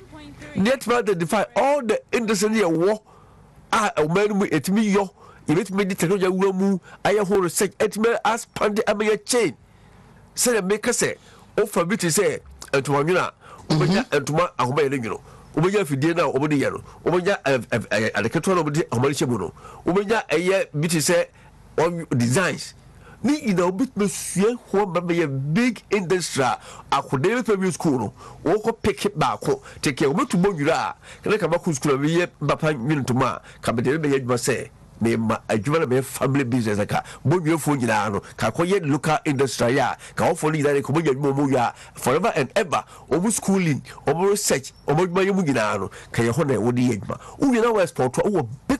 industry hwɛ sɛ yɛde pattern akɔma Chinafoɔ na Chinafoɔ yɛ ntoma no a ɔmo de yɛ ne yɛ pattern no ayɛ ntoma design ne na wɔsaa bɛtɔ ama yɛ ɛde na ɛtɔ yɛ yɛ a yɛntumi saa adwuma no kyɛbusuafoɔ sɛ ɔpama no ɛka mo bia nyina ansi bɔne sɛ ɔde ɔyɛ minister ɔno akɔ sukuu bɛwi na ɔbɛka kyerɛ ɔba sɛ ɔbɛnkɔ pɛ adwuma nyɛ na ama nyɛ bɛma no ɛnyɛ saa ne teɛ sɛ yɛtumi yɛ research no yie ɛna yɛde saa industry bɛka nyinaa ɛkɔ sukuu ho ɛna yɛkyerɛ nkora no wɔ saa ma wɔ nyinaa na ɛwɔ a good chain yɛ research nyɛ hɔ adwumadi a me nua kɛbɛnya lot of jobs a ɛyɛ ne local industries a akɔda bia bɛtumi awie sukuu a ɔbɛtumi aka sɛ industry wei ɛwɔ me local area ɛno na bɛkɔ akɔyɛ hɔ adwuma environment no allow sɛ nkwalaa no bɛtumi a explore menua hwɛ meka kyɛw sɛ ɛnɛ ɛbɛfo no nyinaa ɔmo shift to Africa yɛ industries no ɛbɛne sɛ mede kɛnti fato ma hɔ no ɔma hu sɛ yɛne yɛgya yɛ local industry no ato hɔ ɛno na yɛ big market a yɛ a wo sɛ kɛyɛne yɛ export nti bɛoni abɛtena ha no mɔ wagye wo ntoma no a wɔyɛ no patɛn no akotono kurom awie vu saa ntoma na ɛwɔ ne difference that wɔwɔ nyina yɛ ana bɛtɔ ama wɔtɔ kente ni fra wɔde kente bi akɔto baabi bebree yɛ nkɔfo ɛtɔ yɛ ayɛ design hwɛ kente yɛ ayi for democrats ɛkɔ parliament yɛ a ɔmo gugu ɔmo kɔn mu ɛbɛn ɔmo kɔto ababi yɛ fi de zata yi adi nto mo de saa kente gugu ɔmo kɔn mu ɛde symbolize sɛ saa kente no wɔ value ma wɔn mu ɛni ti sɛ ɔhwɛ mu a yɛwɔ industries na sɛ ɔmo peke a lot of them yɛ a ɔmo de yɛ adwuma ɛti sɛ ɔkɔkɔ sɛ yɛwɔ saa deɛ sɛ yɛni saa kɔma buroni na buroni ɛfa media no awerɛ ho hwɛ for example ɔmo film sɛ yɛbɔ yɛ nansa yi ade nto ma transfer to twi wɔhu sɛ ɛyɛ big market a yɛ a attractive mo ɛno sɛ yɛwɔ local industry hɔ a ɔmyɛ fam no bi ade nto sɛ yɛne fam no ɛgu yɛde yɛkasa no kɔma ma mɔyɛ sɛ ɔmode ɔmo kasa no ka ɔmo fam no ho a sɛ yɛtɔ ɔmo fam no yɛhwɛ no kɛse kyɛn yɛde local yi no ade nta ɛnyɛ yi no so no bia ɛde sɛ wɔ industry film no so hɔ a yɛtumi yɛ local film bankɔfoɔ hwɛ ne ɛkɔ so ade ne gyaeɛ ɛhɔ yɛ na area kɛbɛka sɛ local industry ɛde yɛtwe ne nkɔɔfoɔ yi ɛkwan ne yɛfa so saa industry nipa ɛkɔ mu ɛtumi kɔsua ɛkwan yɛfa so yɛ saa nama no nyinaa ne ka all the process in the film industry no yɛsua ne yie ne yie a ɛde industry kɛkyɛ wei ɛtɔ sɛ ɛhwɛ ama no gu ama yɛde ɛka saa no akɔma buroni ma buroni no ɛde transfer aba ɔno fi mama yɛ ne kɔfoɔ yɛtɔ a yɛsi yɛmfa so ayɛ a yɛne local one egu and you have what it takes sɛ yɛyɛ adwene sɛ yɛbɛ research into our local industries yɛahyehyɛ ne yie ne yɛastructure ne yie na kɔma sɛ obi bia adwuma no wie a obi ko dimo asɛ no amadwuma gu ne de no kora bɛyɛ adwuma sɛ yɛayɛ yɛwɔ industries no hɔ yɛayɛ nnipa bɛtumi akɔsua ho adwuma wɔ school yɛayɛ yɛbɛtumi de ayɛ adwuma ama yɛtumi export to ama yɛyi so locally akɔ so a me nua bɛsɛ yɛwɔ the industries a yɛbɛtumi ayɛ na bia bɛkasa de bia baka no on air several occasions sɛ we have it na yɛha no sɛ obiara yɛn adwene ɔkɔ sukuu wie a aban bi na mɛ na adwuma nyɔ na ɔnkɔtra aban no mu na ɔmfa mu sika na ɔmfa bɛtane fie na aban adwuma no ɛngu. For example, if you Ghana Airways, the Taka Sasum na Ghana was a year industry a year company na a human super ye, a didn't see ye. A bra ya your homo, but as a prayer to call or bra Ajama Adintra, a chicken travel, your tona answer a book, share Ghana Telecom, a brand of horrible woman, a place say a bantom Adintra. Tell near to chip 10 cities, nobody 2 million bully. The car part to any metal. Ni do ay 200 cities sa time chip one touch let's do check 200 cities e ko wi ele ko 70 cities ade la horo yeah and Ghana ay funu no exactly na ma twa am na ay funu no perfect ni e ko gwa baduma no look at all these ya tonye fofo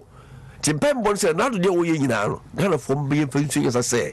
youth factory gui ko be ko da uruma on ye youth factory wa food shoe factory egui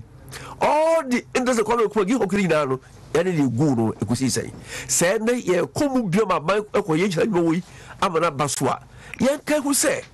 ye ya ma ye ho ekotra sa flagship project mu bi mu one day so factory go tamu na ko didi mu ensage malo ko ma gin say e ka wudwe bi na o ye sa de na wo wi a na ke gu a e de ka beyo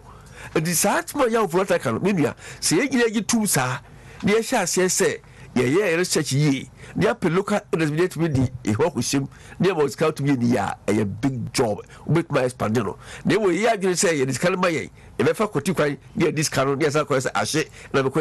next captain on here it's not about capital it's about so we identify a good industry no one develop ye now they no credi controls now we ko be ye me dey be catch you say about for you make you na o say see a kiti job creating a small you why identify baby now what transfer we need graduate most of my expand it yeah support to export near my sister say we export area yeah support to you plan well now what my industry no why you need now export to fancy and probably can boom say make if you area you perceive localize her and Maui your Frimanso area, your person go to treat medical jury and into your support. You localize the industry, say, Mazofuna, you could show me a fat a year jury who a year. Then you to go like if be in see or member. Near just side jewels if be export to, if I maganazi, a dear church in your gold, and for your side jewels we, like it's all trust are buying a peg more. These are the things I be bomb pie say, oh, be our baby biano. Transfer with me after industries, no. Maybe why a cuckoo, but what I look for. You very lucrative job. The why you what design caps Kumaya ceramic caps any place that day. Now so export to a digital whisker.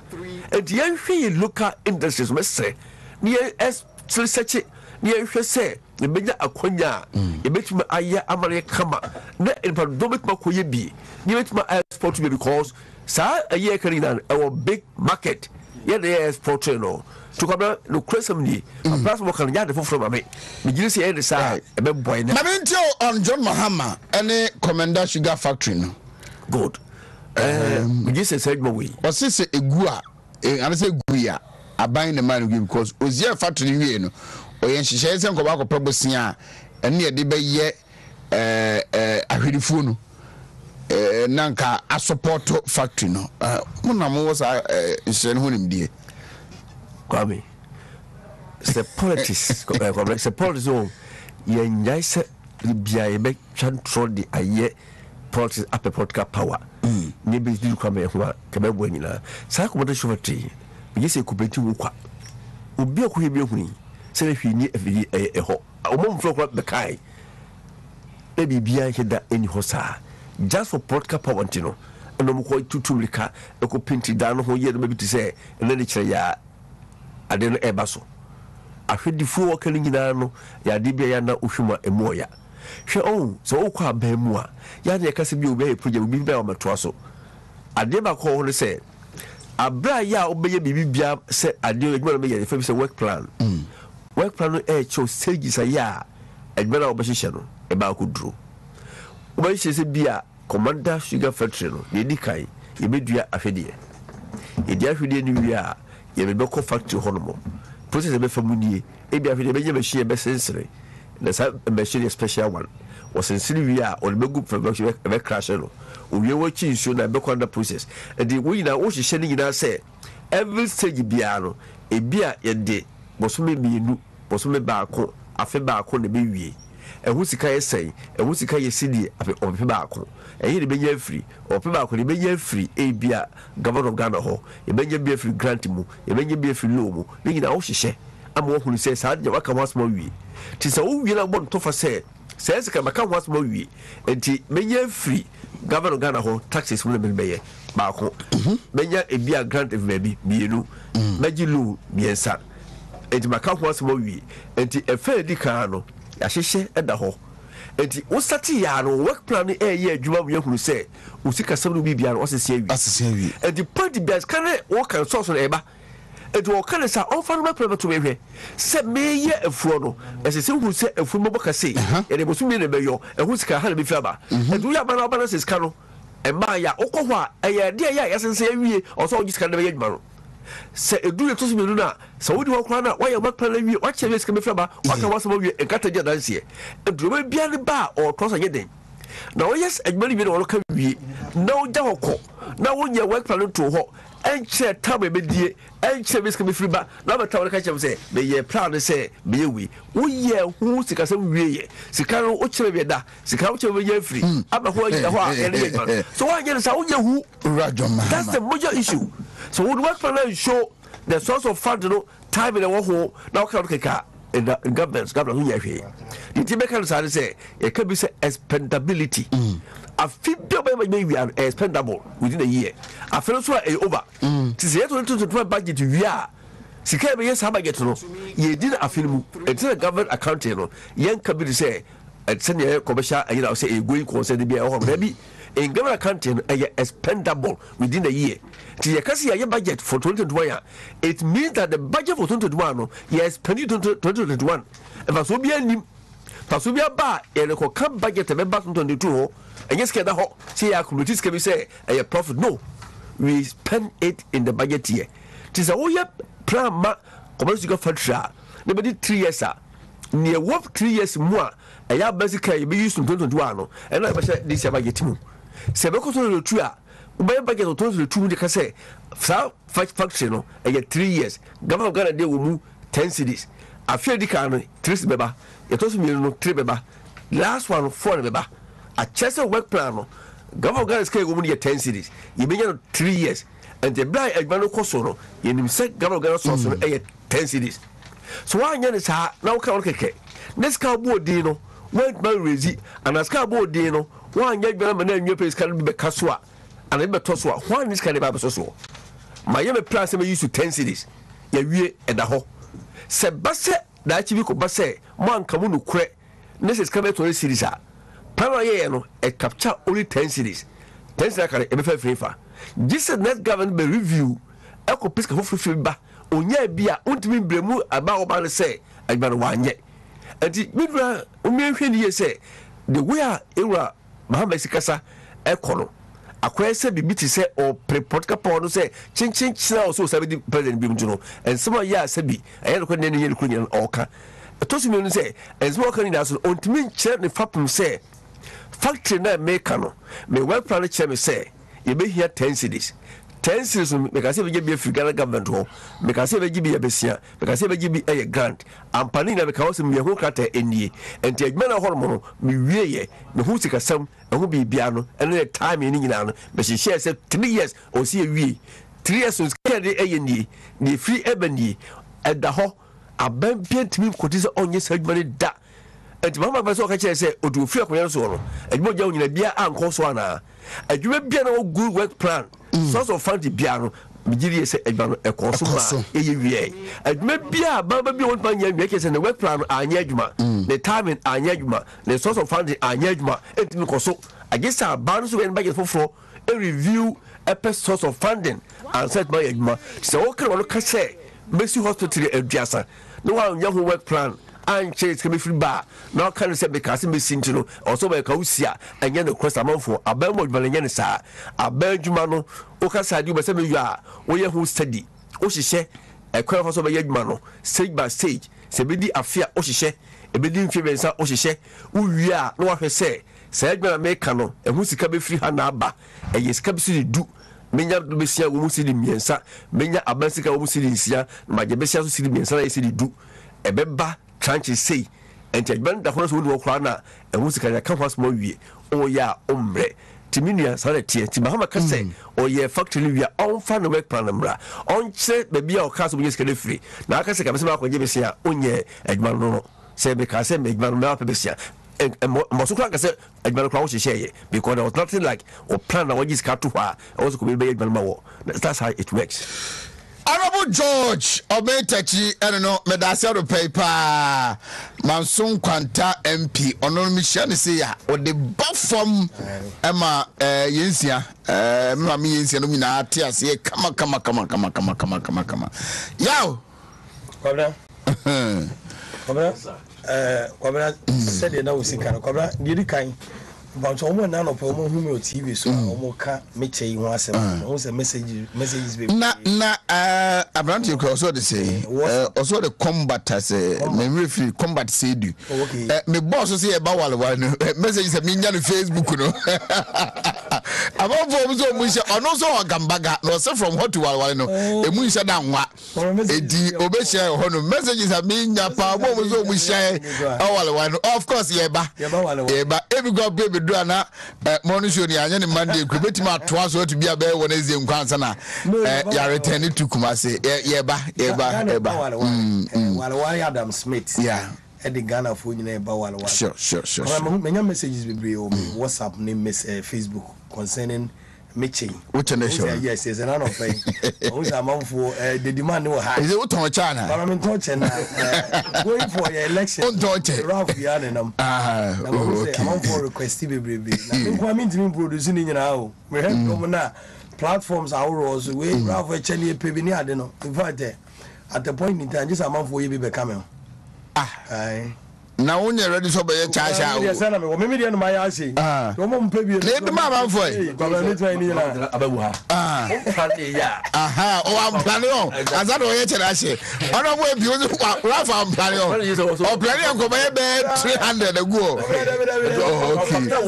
Ko ko so wodom na onya sha amafo bo so be shebi. Baba me plan. Okay. The man is here high na. O ze me has yet is about na me say na papa for na. You go to 100 no I abrem do wetu ay 200 na machine abo kobra I remember where they aba or ma tie MP said na ne submission na o de maye no na said na bia na osika no MP de oni ni shia na wa break the conform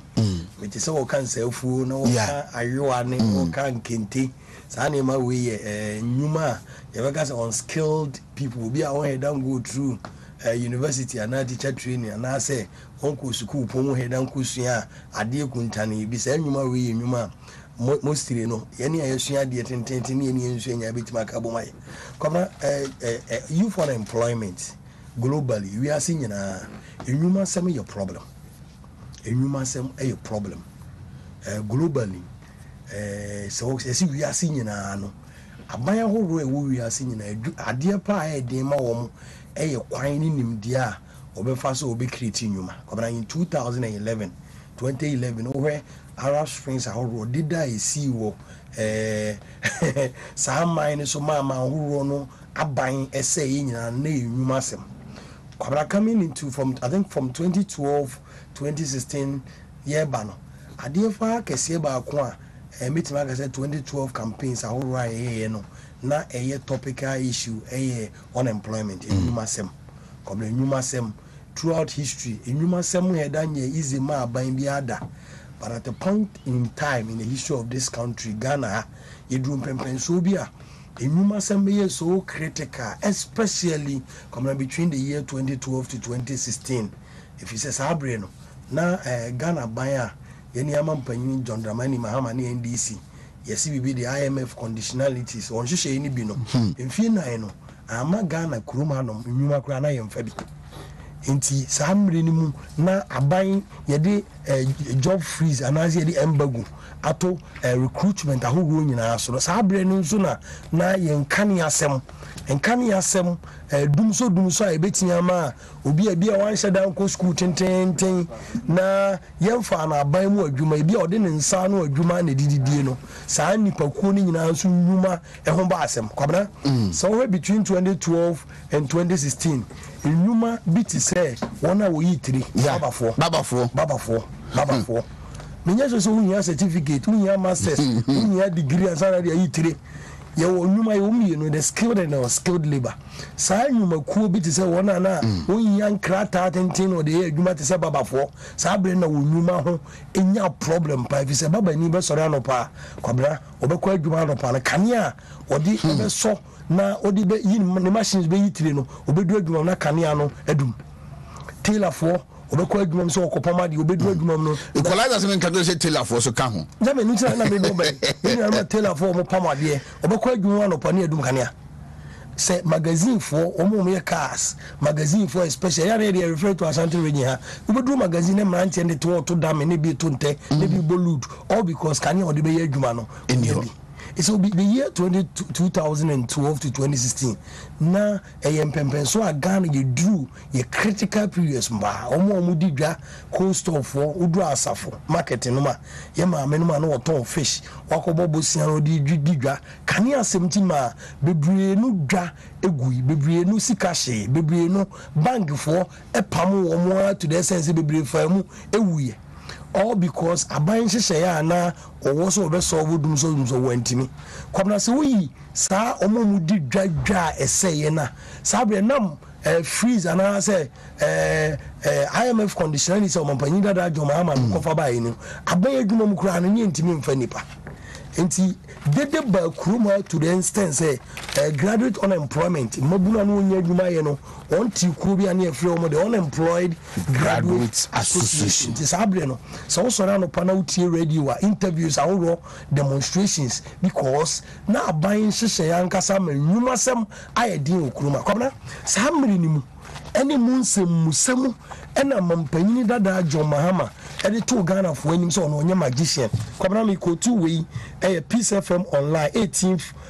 November 2016 I am not a magician. Mahama tells unemployed graduates.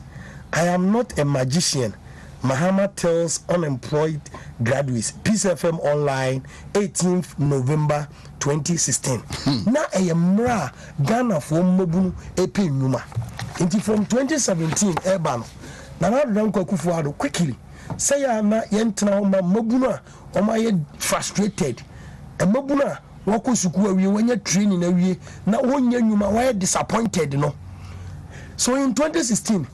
the NPP for the youth related policies and programs enuma anasa nhyehyɛ na ebetimi de ani da so ofofo de abre Ghana mabunu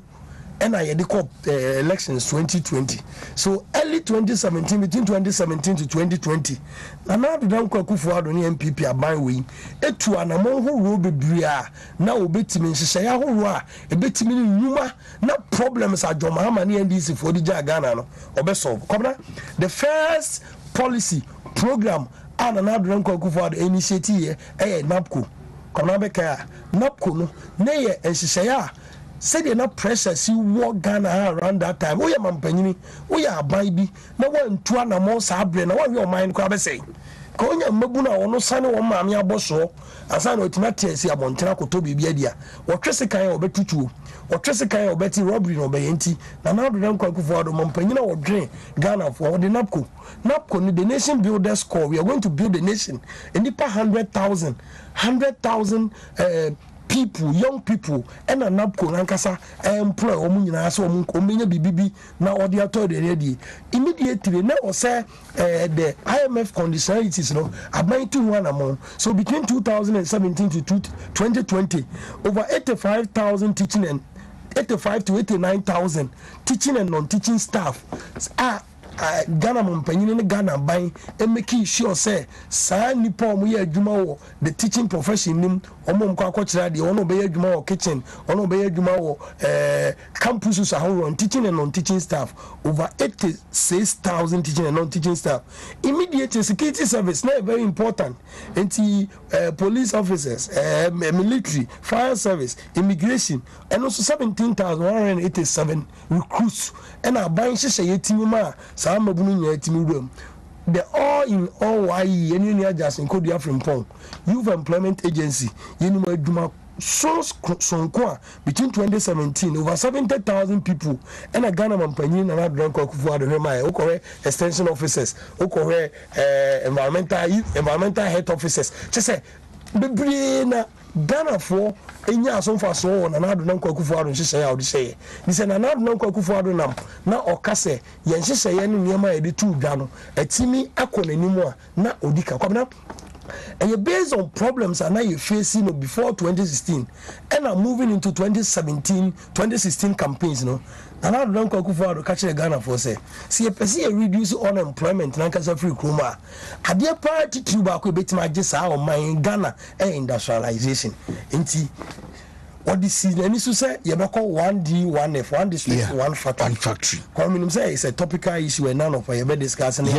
video and tapes to it. But as of 2017, you shall see no. Now a month for any nipa be GD say and no it be cry me enyina. But as Nana don't go forward and move around this country today. Ghana need a bit the answer say evidently we bit me who say a human air cost corner now. Adia pa ba ko a Ghana for ye nyina ne se de na MPC kan aban nyuma na ya na ye nyina ye ya na a very difficult pa say Ghana ban ebetimi a recruit Ghana for nyina me bia ko police for nurse for teacher for there be Ghana for nyina ntime nya adwuma nti ya na ba bi ehia pa ne se ye sanso nipa bi kura wo mu no madwen mu no omo nyi ni so betima ya aban adwuma na omo kura mpese aban adwuma no mbe nti ya na omo sa no so pese omo ayo omo nyuma na ya na ade ba ko aye din wo Ghana haya ya na funding support ben na aban betimi di amasa nipa no so 2017 Ghana mampanyini na na adran ko Akufuado enje se ba ko a ebebo aye pa ye NEP komna NEP a na ye ni enia John Kuma Edjuso Abrantie, very fantastic human being. Edano between 2017 and 2020. Nana Ndonko Akufuado eshe NEP kutupa support wo mu pa se mrantie ni mabuna omo so wani so ade so omo pese omo ye adwuma na ebia omo nya aban adwuma nyeye no e dey support e mo aban e na Ghana ban ebetimi dia mo komna. I think I have these records and over to me you cannot question and challenge it. Come over NEP abiding say from national entrepreneurship policy. National entrepreneurship policy no abiding say bibiri wuramu a na nisu ade mu say ye betinya tete Ghana for am ade wo come over 19,000 young entrepreneurs from startups omo apese omo ehye omo numase no aban head achi omo chi over 19,000 etreni omo ekwan omo abetinya ye omo adwuma na adwuma na omo ye no sika omo de be ne ade no emoka no betinya nya so mfa so because sometimes who person ye adwuma kra kwa fa so register businesses training ahoro a wo so nyan onya ho nimde and NEP ye ne nya John etu sa na mo no de tete mabunu so te kroma na onte sa dede no bebre mabunu dede omo ya enhyehyɛ aban bi tu ye quietly and e ma ye sa results no kono uyi sa training if you are over 4,350 young men were given some funding sika enketenkete between 10,000 Ghana cedis to 100,000 ye adwuma wo ya wo sibia me ayo na me ye me 10,000 Ghana cedis pe the applications were many Emma they went through processes selection Emma ye interview vetting ebusubuso omo nsem Emma ban ma omo support ye ne adwonkuma ena na da sa adwumadie ne so over 4,350 ena ban ma omo sa sika no ebi nya 10,000 ebi 20,000 ebi 30,000 ade pa ba ko a na enya pa ye mabuna na omo anso wonim de over 40 innovative young men omo ade bibi ombe so mo de bibi foforo eba Ghana mampanyin na adran kwa Akufuado de ade be tu Ghana for presidential pitch presidential pitch. They say wo no dia wo ye no the explanation me Ghana mampanyin na me hunu na me ankasa me support na me ma onipa me di unuma na wo ye nachi na ebetimi abre results ema sa presidential pitch ne so aban ema mabuno ho bebre sika bebre mo mo di tu sa na mo ko de pa ba kwa na ye me fe eye nuanom disables nipa bi a wodi dem ana bibi ntino wontimi enante wonye adwuma se de menu mienu nyina yesi eniema no aban ni so ade hunu no over 850 women ema ye disabled aban che over 2 million Ghana cedis e de support omo businesses and disabled male entrepreneurs aban e da ye no specific say dem die e ya ade a ema ni pantimi ne ho ntino ema wodi dem ono ankasa e ye wo mo businesses no over 1,000 male 1,000 and I buy over 2 million Ghana cedis. Emma Omo and the support to Omo businesses. Say ya pressure and what system because say finance minister this weekend asani mabunu fufu asa hia biom aka kire say na mo aban pese wotuo na am to say bibi banking also aban say betwe sika fufu biom na wire assessment of what we did between 2017 and 2020 now moving from 2020 to 2024 no aban say betua na mo na all the active pressure o kroma and in the youth unemployment ni so na che say aban a odwene yen mabunu kwabra ye ka san sem we nyina no yen ka say anamontu a aban tu ye no ama unemployment so ati there kuna njasa na tie me betra ka say unemployment a free Ghana ha na I have not been honest, I have not been truthful na me nka no krema me ho still problem of unemployment and I say enuma ho asem eda so ye problem eda so ye critical ni say aban the more na aban dwene so betimi den hyehyeye bia ba na beti enuma ho asem so no na say ye bo aban na ba so nti me as a young person me babunu me tese aban etu na mo bisa na me de ani jeje kono yen NDC opponent no at no point in time and omogina platform so they mabunu ho hyehyeye atudwa mabusa sa asem we say me wi aye beba 1D 1F no discussion so mampanyin da John Mahama na mo ye ne campaign yina no ontimi nka adeɛ soronko baako a anan hyehyɛ baako a obetimi de aba abontene na ama yɛn mabu ɛwɔ Ghana ha no yɛnya emu ani so ade ho at least way back before 2016 Ghana mampanyin na ado dan kwakufuado na o kan hyehyɛ policies and programs o mind bia the policies and programs aban no hyehyɛ betimi a solve problem na betimi de bibia beka ho no eno ne bad mampanyin da John Mahama entimi enkanche yɛn mabu ɛwɔ Ghana for ɛwɔ Ghana ha sɛ ono no onya opportunity a o bibi sonko a o de bre yam mabuno ne attacks a o de ma the electoral commission where attempted a o de ma the policies and programs of President Kufuor me mabusa ne sa asem na I'm using this bigger platform to make an appeal to mampanyin da John Mahama say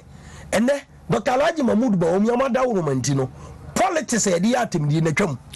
politics a na atemdi young men with sharp teeth did atem no and edema ye mabunu bi se betre TV so ne be hwe abusua ne be hwe nuanom ne hwe nipa domo a edi achi ne hwe on TV so ne be di atem de bebusa ne omfa omo policies the alternative policies are ebetimi complete the NDC the NPP's proposals are ye di ama Ghana for until so me say no Ghana politics Ghana manyosem ya pa some pempenso ye di atem die ye di propaganda ye di lies eye politics wo kroman omonche de ombetimi aye e de sonko bion ene ombetimi ama nyuma abu e wo kroma dan atemidie than politics of lies than propaganda politics no I think this is an appeal me gina mabu na wo Ghana nyina nim de ama mampa da John Mahama say this is what Kufuor has was submitted to Ghanaians again and also what Ghana for come na me Oneva mache yenya ase share achekakra na nsen na pum yamiadum fantastic nkwane hoden ho we are talking jobs mabunu ene de oso moye nya nyuma ayo we are maba mabebo video na John Mahama sapepepe na meda wase ohine ba no pe na ansa na mekomani mu no mefa sa kwanso na wona MTN na no pe nyina mache wom titu wona wa figya se sokore na menka ne se metika mo me banyina na oh you reja me baba beka ho you reja baba beka with the passionate people na mepe dako so free ho no mo e da wo ye free no e mo hene ba e kwan bi e da dedua ko a link e de ko sawia baby aye regional hospital no NPP abanda Roma ya ye bridge akese pa wo ho no mo a gutters nyina o hene ba akase e be fele sa gatawi afi achini o etino me no mete sa bridge na chi eti senso to say bia na se edina ye me na se ebia o tete sanya ekosi sawia the ho kwan no so no se contractor na anya so hwi ni ntino o ka create me kotin enti no pe nyame nko na de ma ba bedu anom na amane amafom am de bedu an de nyame nko ani mi abra mi so de mi se de me ka ho asemi say ye tena radio ni TV so say wo ho na ye meki some of these complaints na aya na ye hwan no ma sede so mbe di akire kono for instance mi kuro ma da nwomase if ada nwomase between ada nwomase any bonwire ada nwomase ni amape between ada nwomase any amape a whole bridge bridge ya connecting kroni na no enya adwuma abuagum between ada nwomase any amape bridge dem na ada nwomase to amape no saa kwan no ena connect mo free mampon ebesi gosi bonwire ye tourist kente any ada nwomase nyina kente tourist e mu ko tire batire between amape to ada nwomase bridge and breaki come between ono to asoma so kwanta bridge down so nya argument can't me for so go fa Antwa to Kenya ase come na betena na kasa ansemo ya with all humility or in all humility why pa na ya na wuti ADC is ana AMC is ana a highway for ana and urban roads for ana on this platform me say ada nwomase to amapedi ma kan ma betena maka Masi to Bibre. Oyina ba de me kan die o. Anya sa say you. Ya ye bridge na wi o. Ya ye bridge na ye ho gata za wi. Akase contractor no be fele. Na say ya o man pa. Na wo twa tum. Keke. Na de na ehunu say keke. Na bridge kese kura na ya ye awie. Na say enso kura to ye. Nyame nko school kwala o mo fa so. Efa mienu obi a otebe honom na ye ntamato mu a keze otibi ko yi nkwala yi entino mempese ebi a ade bi besi honom ama obi ahwere ne nkwa ansa na bridge a ya nkasa na mo so kura ne se ya sawia hospital ya minim se enche pi no afia medi en first quarter no ebi a sa hospital be sha se ya adwuma won na wo de duako omo pese omo asese sa hospital ni nyina sa kwan no mu nyina be fa so we de eye adesere se ya wie bridge no over 1 year ni de one a eye in charge no momo de na tese omo ntwam tum mayen na amo hene ba ye ba enwuma so a yewura Mahama na wo ka enwuma se ni enka matu kwan na maba beduga na he ya ene ka mise nka obetimi abum e wo ho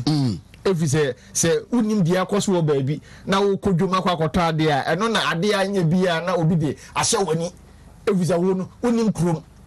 na mmom se meti Ghana ha no mo na ebra yewura Mahama na woyɛ vice president no na ɔka kyerɛ yɛn sɛ o hwɛ vice president o mamba Ghana nyina wono de oyobi a woyɛ lucky pa ni nyina na yɛ sɛ na ɔmampani no ɛho ɛmfa no nti no no ana na atema no na ɔmampani afiri mu na ɔnoa no yɛsan so ani in as president na ɔsan anya ɛkwan bi so na 2012 ɛno so no ɔsan ɛbɛyɛ president na yɛhunu ɛkwan a ɔne ni NDC ɛde ɔman ɛfa so ɛba adwuma a mabunu ɛpaayɛ anase Ghana fo nyina ɛpaayɛ ho na ɛnɛ mete sɛ yewura Mahama ka nsɛm bi sɛ ya ayɛ na ɛma me ho dwiri me deɛ ntia me ho dwiri me ne yɛ sɛ ɔbaayɛ no yɛnyɛ biribi amfa yɛn nsa nsi so sɛ yewura Mahama baayɛ adeɛ wei and what they buy na de we so na aboa ma emabunu ne Ghanafo nyina anya nwuma omoye yenye bibia fa yensa emfansi so enye ma wo chance se obeye no de ene no so bi betima ka say scam your mind no kura no mind no esika kura san ekoye say yan confirm aye say obeyen ni nyina o mind sika ekọ ansa na say hono na sa laptops bi o me so omo RLG aho nyina ene sada ni jida aho na sa niam ni nyina no mind ni nyina eboka eti yewura Mahama obetena so ye ni bibia ye de ekai no na sesi ane de metimi aka se ebra bia NDC beba so bia no uhunu clear cut policy a omede bo oman no uhunu NPP government a ekire edan a wo hyehye we aye foundation ubo se ye two foundation ye gu concrete no utimi se so level ni ya failing wakase so o si dan ne ko eno ni ade a ene wunu enti no unim policy clear policy a NPP aban ade aba eno eboa ade jobs no etimi eba na me no de eye me de kra ne ye wona awie school na aban we bae offer emu 100,000 at a goal yewura Mahama wo so no abusuafo moma ye fam ye no ntoto ho hwe sabre metra no magi atomu emreko a minsuro kura won se enyo obi ada enyo adwuma opaye aye ogana ha no mo ebinom ehia adwuma no bi se aban we bekoso ana obema adwuma na doso ama obi a wo pa adwuma bia no enya biaye nanso so ma menka mfa nkyerɛ wo se sabre no eye adesene yewura Mahama ani NDC braso a onu mom no wo kasa ne no me no de eye nwanwa no wo no de wo apen so no ya di freeze by and then nipa dodo ana epe aban enwuma ade aye de etie mo obi apa aban dwuma say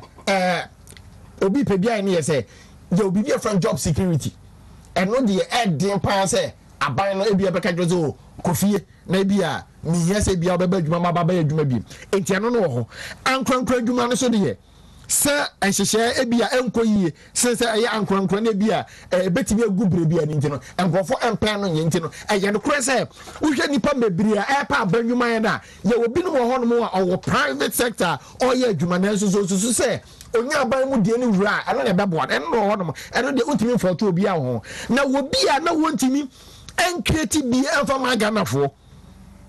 na wakwa je IMF esikanti no ye di freeze ye di ato employment so a untimi fa obia entini e won nurses ne wo teachers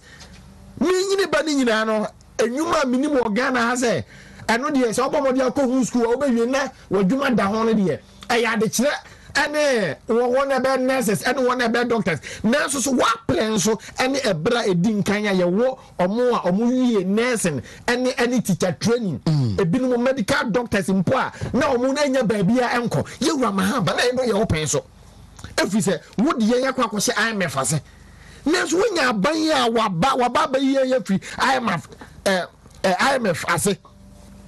conditions are not dying so say enfa nipa wo yi ni nyina afro say wa chance a ofa nipa no kwese wo hwe enlistment a ekoso na nipa mebire person community no obi shada ko twa the video say ode ma aban na ayon popular me so na me hu na fa ba bi so say we so ni aban so a ono no wo say me fa nipa enti no ni nyina achi no hu aban we say our clear policy a or the fanipa graduate so a 100,000 at a goal wa fa wom wo hwe kwan ye obefa so a more na so ebenya nyumaye na wo de ade a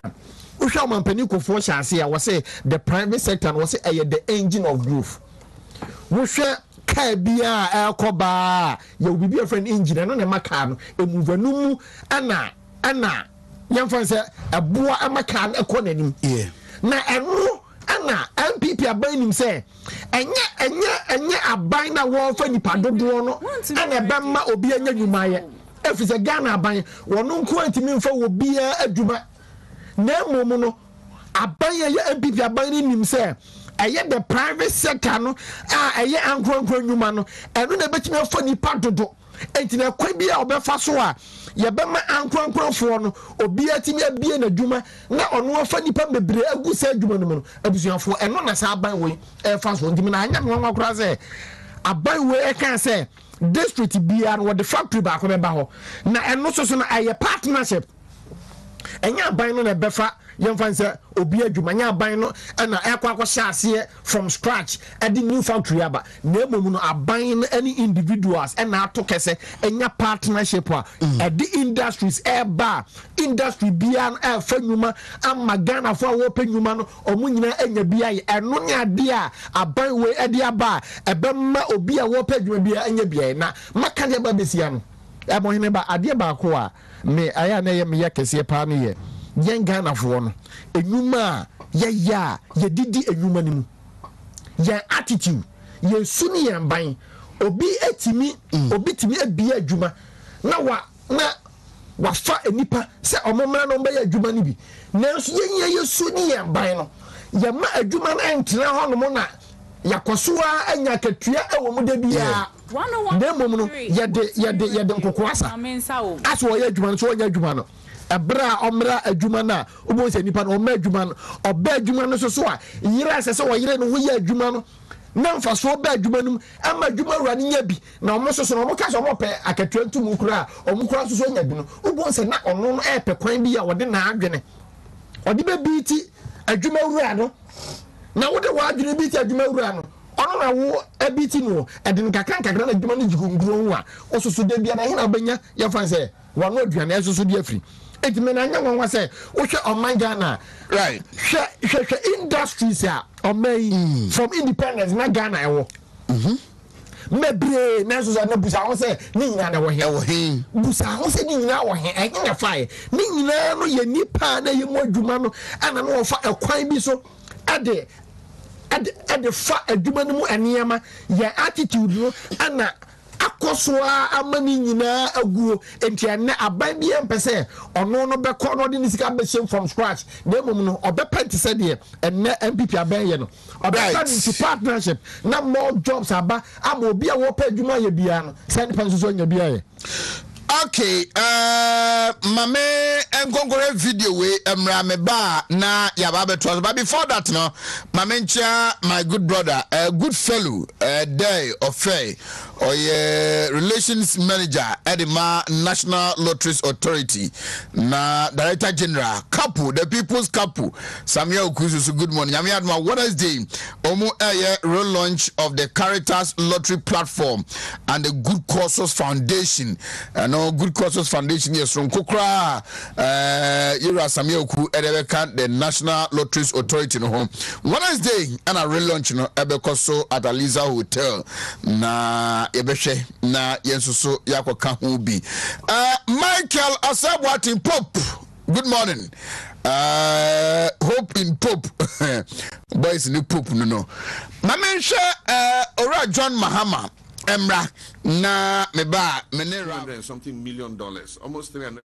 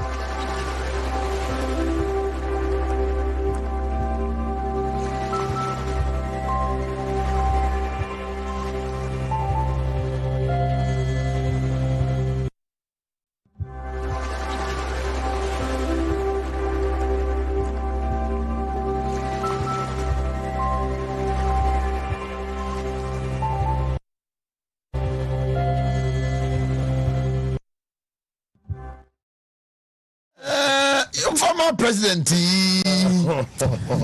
I find it. Yeah. Say I was so see factory ni and then adie be ma factory na ya adwuma no ahwedie no ya chance akopa asase akodo aprapra so apam adua ahwedie no na factory ni si ho for years also economics so six form to onyimi. These are his wives. Kama nyangupo omaya abotre na ebua na mema Sunday Mrantem. Yes, na Alhaji Mahmoud Bawumia nye yini na on TC form. I mean, do na samo mo kana bontene wo. I think social media abai na wokan. Bebre no agidi say na no yie na bae no. Dr. Lab. Me granke refi kwampo kwano tum. Ni refi mpo. Say unyimi say obesi factory na onye Obawi. Yeah, me deal. You know me can say the do can say yie na bae na ma Dr. Laji Mahmoud Bawumia. I say we ni ho free amanyose mu na won kasa wo public spaces in public platforms na ma mampanyida da adwo ma hu say akura ni fie. Ede na ni fie okra ni fie. Nti okra ba de ope. Ko we no anka ba akopɛ Alhaji ka ba akopɛ na kana no asa aka atum. Because say nyame amman abotre ni obu a yede tete ye no na yede mampanifo da bia no se anya ne saa wa hwe ayen so ya no befom nti media de sre de pa ma NPP for especially any kasa radio ni TV so say ebu na yede tete ye na me enka the same thing in chema mpanida da mama because desperation obi a why desperate obi a why frustrated mpanida da mama why frustrated why desperate na dwini mu no se oni wiase agana obi anim nyansa obetime di Ghana so bio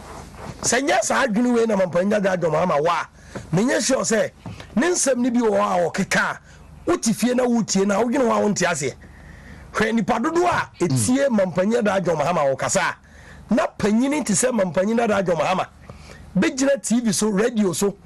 social media ya ba ya nipa dom nyina hwe ebe ka se cheze mugidi se magimi se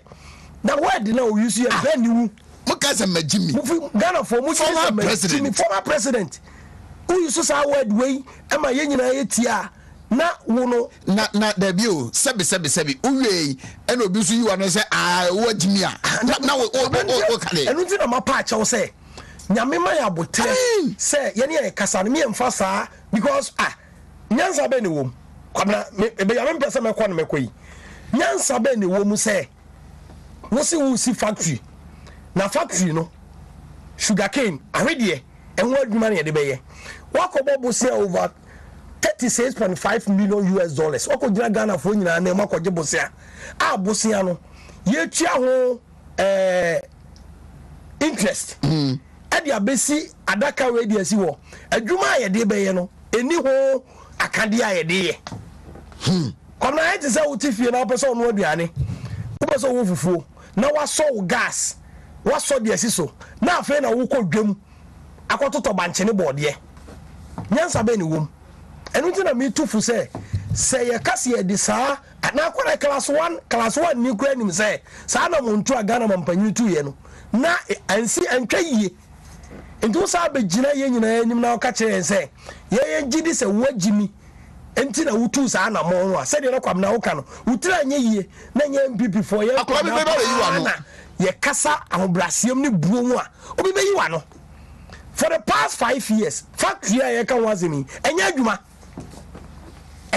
because said ye na wo kase the Indian government say ye boss ye magi another loan ni emfa nkodua ahwede no loan no kura no obese ogi loan na you go through the processes abefam enima obefam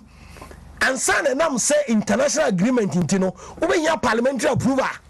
because all the assembly parliament and our parliament is all muji bibi tuma stages a go through no e be go as long as 2-3 years e be okra parliament mpere nti wakobo say over $36 million abesi factory dey si won na uye na BBC e obi akwaje bosia no nka say we don't have the capacity to give you a situation e wo mu nanie situation wo mu a na no covid ba ya o man bia sikasem ayire no a wo pese ko man bi ko je sa sika kakraka we e de be dua ahwede a wasi wo factory si wo ni ahwede no ho o si masi factory na according to a report Kokuba Ako Junior explanation be based on a document kurano as to factory no kwa ya nwie na modimika ekoye na question am for bebre buza ne say in 2016 election as at that time raw materials kwa ni bi factory ni kwa na nye complete omo ye dey konya aboto bi some say sugar bags of sugar e dey be kire Ghana for the NDC for propaganda lies atro any politics ya did that the nipa ma nipa ji atro die no 2016 mampanyine da John Mahama any ni media surrogate ebe ka kire ya Ghana for say sa commander sugar factory no e produce sugar and then after 5 years the same John Mahama na sa be ka kire Ghana for say o si factory ni si ho na momu anya sika nua hwede a yedi be produce sugar no until 2016 na okwa abato a na o twa tro de che Ghana for say we see sugar factory no e dey na asienti a after almost 5 years oba be yegu Ghana for so kwabra obobodi no obo as facility bi di kwabra last week on this platform me ma a special appeal say owura e friend Lawrence Ajinsam Lawrence Ajinsam kwabra in 2017 Ghana mampanyine na nado dan kwa kufuado kwabra nyankopon matumi chei nyankopon wonhia na nado dan kwa kufuado nyame wonhia no because sometimes I wote akira eni so ade hunu Ghana mampanyine na nado dan kwa kufuado wo no untimi ntiase kwabra untiase me maka say na ni so ade hunu wo free SHS matra radio so over 10 years in 2017-18 especially 2008 me na menjin di se be yi until me hu se 2017 adwuma na do kase ye nwuma samu ayedi wo kroma no factories ahoro ni nyina ko gun kran ne tema enti se ye betimi ama nwuma bu na amanfo to free nkran ketuom ade akọ nkra kase mu no na ade overcrowding urbanization problems e dey ban kura kese mu nti no yemfa factories ni nkro nketo ase nti one district one factory as one district one factory na hyase no ne yesere no mpo na yesere mampanyi na da John Mahama na na do nko akufuado say ye be da timi abie factories e wo nkro nketo amana yeye na me catch the last week say enam say no na do nko akufuado afa 1D 1F no say ono ana japade enti no wan van she ministry for trade and industry no dabi what a special secretariat na do woni nyansa dodo ade bia o header wo interest no apese o hweso no or the shiny office maybe be say scholarship e the office of the president into ono ankasa na di nani chief of staff e di akire maybe be say minister for special initiative mama how akumsen project no ye every constituency one dam ne sa anima na she papa na nkasa ase but na bibi ti say one district one factory Ghana mampanyin na nado dan kwa kufuado head that secretariat ena wo de say ye maami bia na efra ni gift wo hene kunadu kono o kai sa maami no na coordinator kono de say minimum ameno 2016 especially 2020 elections committees be me nsa mene na netie mene na neti campaign committee nti no mama report ankasa e wa na mutu a otu ye say the one district one factory secretariat Ghana mampanyi say that ye no ono ankasa na ye hu adwuma na papa bi amabo ni din sa say ura Lawrence Ajinsam a wo investment banker a wo hwe Exim Bank ono so share that far one district one factory ni say na dia he own it personal. Now, I have had opportunity to sit down with Ura Ajinsam, Lawrence Ajinsam. Come on, message also, man, metro radio so TV na me so on church. Now on show kwanya commitment ya Ghana buy through Exim Bank and then give to him kunadunum 2 year and factories no abeye public knowledge. Obi na na dem ko kufu ado namu a okoi factories na bu kwabna and wo commission factories and wo commission factories and the product no so Ghana for do money hu bi come na one hu na nu kra on social media so ba ku be Cape beer. Omne din ka dia yi ba no. Eku juice. When you see eku juice. Come the factories are there. Cape beer. It is there. What come here? Yes, I think first one buy the juice buy the nigga who be walk but say na appeal na the doctor man factory bia kwabna so be a factory for a go through certain stages na it take time and sana sa acceptance Ghana for person nyanya sure kwabna say oti company for your startup time I feel I was here. No one called growth stage, shake out stage, or maturity stage, and sometimes decline. It's factories are Ghana Mampanini, and I'm 1D, 1F, Ezim Bank, or Charles, Lawrence Argent Samnum, Ediabano. So, stages when you and factories never go through. And yes, I would say factory, Nana has a producing in my biblioco market.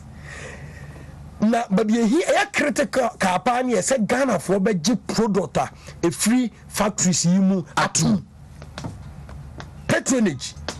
patronage say yen Ghana for anto Cape beer eku juice and say near free factories are atwa ehun nyina mu antum a why na be atum first yen mental attitude of the frabroche be bia na ye the wo Ghana de bia anye Ghana kente wo hone e to China for the omoade entiamu enti yen sa adwene no na the orientation and the honesty na sabobo aten edin common. I was so much impressed and happy by it. Ghana for your mental orientation towards the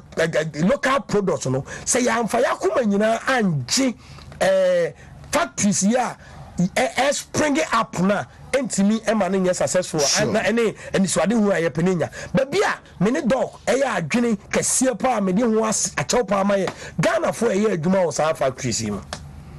Ghana for eya adwuma o sa factories mu omo attitude towards the Ghanaian work omo attitudes see betenya komapa na time o say de ekọ any adwempa e benyama factory be kase ye ne yankasa ye dia no e be very critical for the sustenance of these factories. Mr. John Mahama Kwabna na semono mama ye ntontwene baabi debate no abono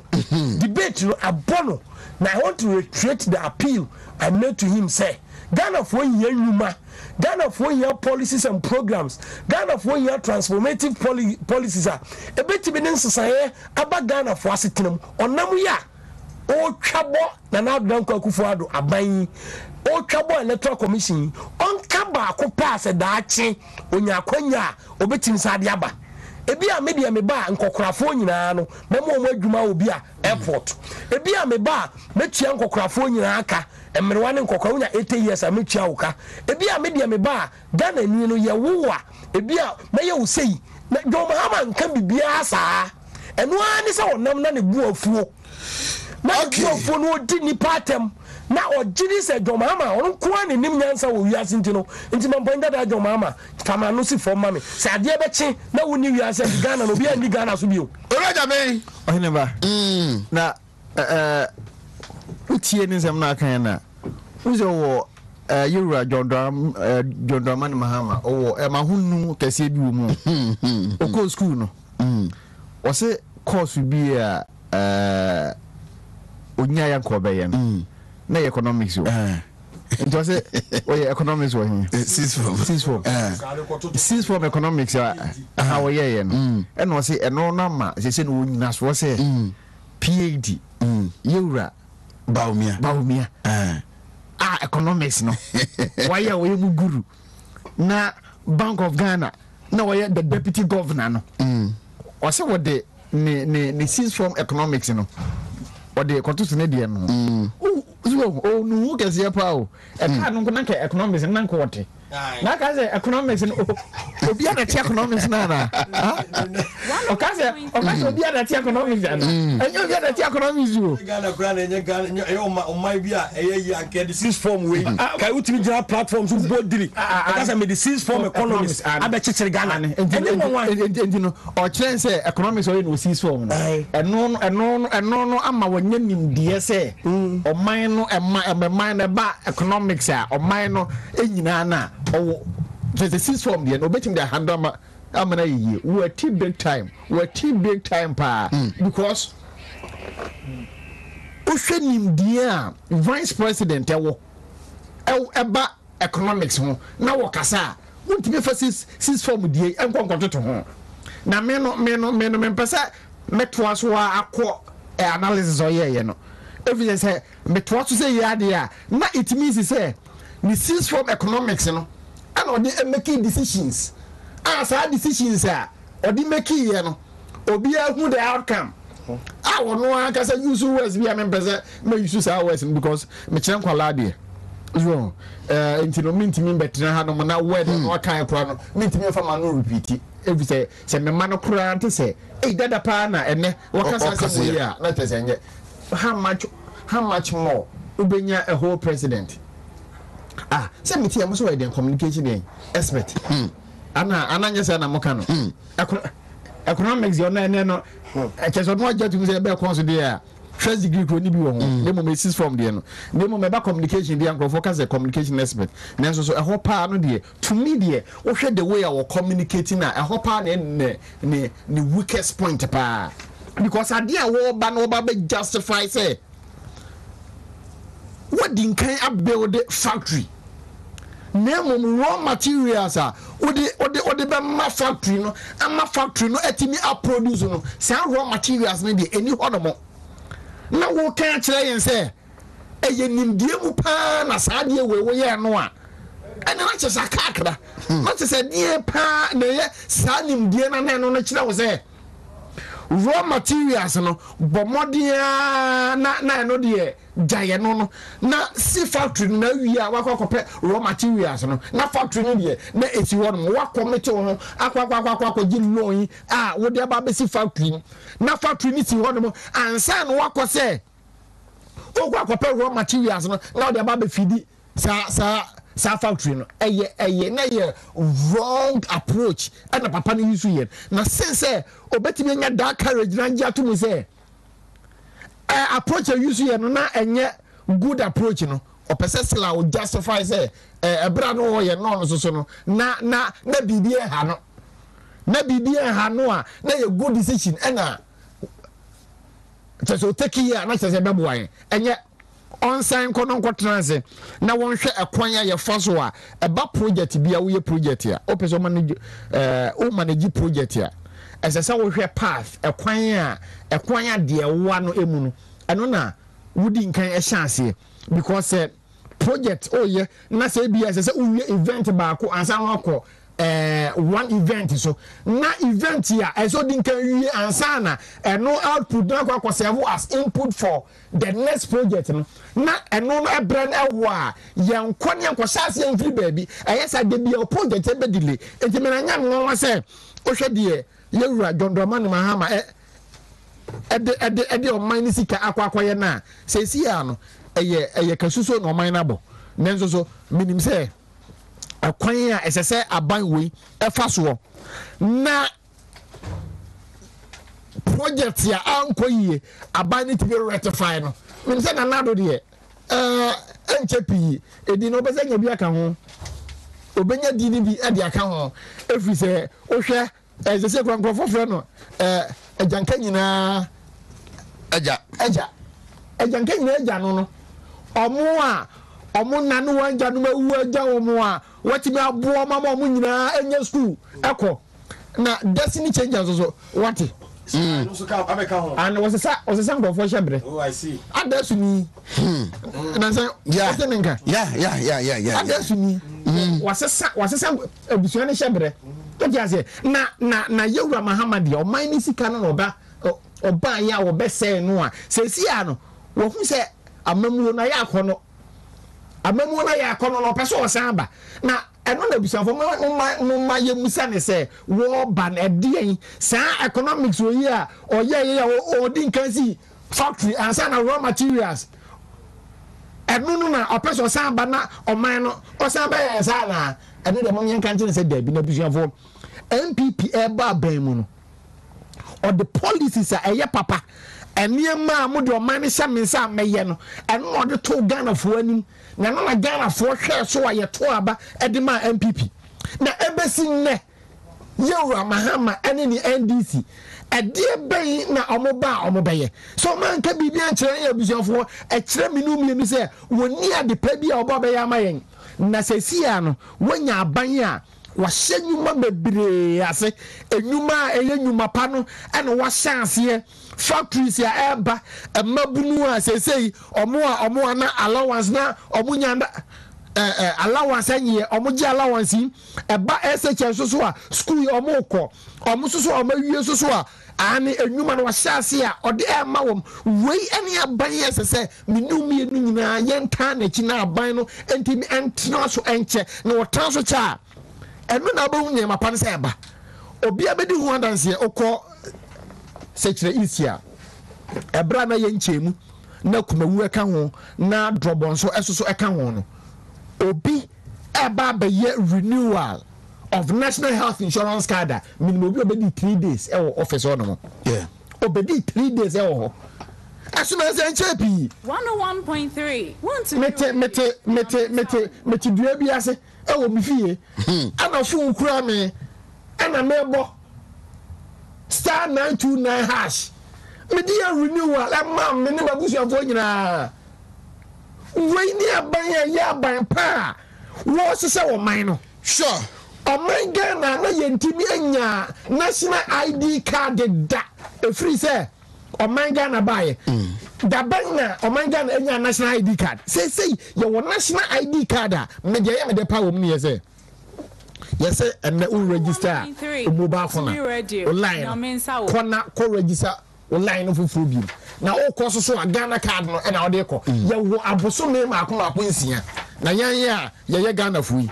yɛbɛtena hɔ no mu a ma abosome nsia no aso ansa ne aba bɛka sɛ ɛbrɛ no nsa mfa bi nka ho ma yɛn sɛdeɛ ɛbɛyɛ a abusuafo wɔ hɔ no mu a the way a nkurɔfoɔ bu nkurɔfoɔ ebu nkurɔfoɔ ɛfi sɛ ɔbɛba akɔfa line bi na wɔ register na wɔde afro obi ɛsoani o antini o na ɛno no obi a ebi a ɔno so ani da obi kura timi fɔ sɛ na woni na misika no ma bitua ma no ɛka na ɔde me no obi aso so de kan tutu anya yi a ɔbɛba akɔtɔ ne trap mu na ɔkɔtɔ ne sika de aba no but wonya aban a ɔde nhyehyɛeɛ aba a wɔse wɔsi saa nneɛma wɔ nyinaa no abusuafoɔ saa aban bi sei na mama yɛntaa n'akyi no ɔno na ɔbɛsesa ɔman na ma yɛn. Right, Ralph, yes, sorry. Shortly on the same registration, my boss will come with him. Yeah, they said, do not have a Ghana for say, same registration, re-registration, idea, a Ghana for you. Now, minority, no, raise concerns. Say they are binding or shot to the bedroom ribbon, 1 year, line a crown. Yɛbɛgye fi wɔn nsɛm no megye di sɛ yɛhu a yɛde to Ghana foɔ so ama yɛde mmirika akɔakɔyɛ kwabra wo nnɛ yi bɔne a amanfoɔ de mobile phone so yɛ course ahoroɔ a yɛnya a ebinom de di bɔne na ɛsɛ sɛ aban tu saa anamɔ no adeɛ baako a megye di sɛ ɛmɛ dɛ a me boss ka ho asɛm ɛyɛ sɛ yɛuse Ghana card sɛ wohwɛ the other cars driving license ne health insurance na ne nyinaa no yɛakɔmprɛse de agu Ghana card ne so sɛ yɛmfa confusion Emma Ghana hantino and we be here say Ghana ni bia benya card baako eno ne Ghana card no nti bia aban ye no Ghana fo ye nyina ho bambo kono say wo hwe na do dan kwakufu it is something Omanebo Ama spoke about it about re-registration and they aban so ya onu ko na say twa no ho say to I mean what kind of society do we want to build almost NDC for na sa ko gyina nchen insight so wo check na do dan kwakufu ado ne Dr. Alhaji Mahmoud Bawumia digitization ya ene bibia koye mobile phone no and who be here say you provide enough security because we mobile money interoperability ya ama gadie etumpon because makasa asem we say obi a otidwe mu a first na say we call bank no dey sika koto na nei otimi transfer ni sika from the phone e dey koto bank abra won sorry so wo kohwe sika enegu amanfo mobile phone so ohia say obekọ bank Dr. Alhaji Mahmoud Bawumia kan mire bi say Ghana ni bi abenya bank account na ye nuano man this for ntiase na omo gidi say ye be ko rural bank ne niafo akobie bi account o ne asa ko salai ho da bi na Dr. Alhaji Mahmoud Bawumia sem aniswade hu no nyan way back 2009 and or trade book bi no ka say said the no person Ghana economy no you move through digitization into what you know 2009 but be adro no obi a bank account e on mobile phone so and this bank account na e mobile phone no sa ban no entu anamon na ya mbo bank account no ban a amanfo be ha say transfer sika afi amanfo phone so a ama eno so akofa nsem bebre aban no nti na aban etu sa anamon wi nti e be sere Ghana for say digitization na ye kan wasem na eno ne Ghana we ye daache digitization no na ho odin page na ye mobile phone so because digitization is a crowd for say na doctor kai ene utifie health insurance through digitization utifie ultimate renew card star 929 abra unko office nkosa line na tia ma healthcare delivery digitization mobile money interoperability na ekoso kwa digitization and ama renewal of your licenses DVL honum ni nyina ekoso kwa digitization ama na ultimate traffic apply scholarship for so na abra won how dia I fine digitization and ama the national addressing system and what came na wonim ba bia wo kompo Google any Google map abua me papa I don't need a friend say and no one am dey call wale digitization Dr. Card digitization and only adia the future of this country is digitization. They are digitization. But now, as an already, the person and pay especially Ocha Nash Mami, Nash office of the chief of staff. Because I was China Mami. Chana's mami. So over say me chia. Na me hunu di twa mu ba. Listen Chana's mami. On Chano. Comment. Can you now say on behalf of me, what Chano? Our office of the chief of staff. Nash. Come on, child of Chama. You said you mean you come say do can na. Me jina wahine ba sie do am.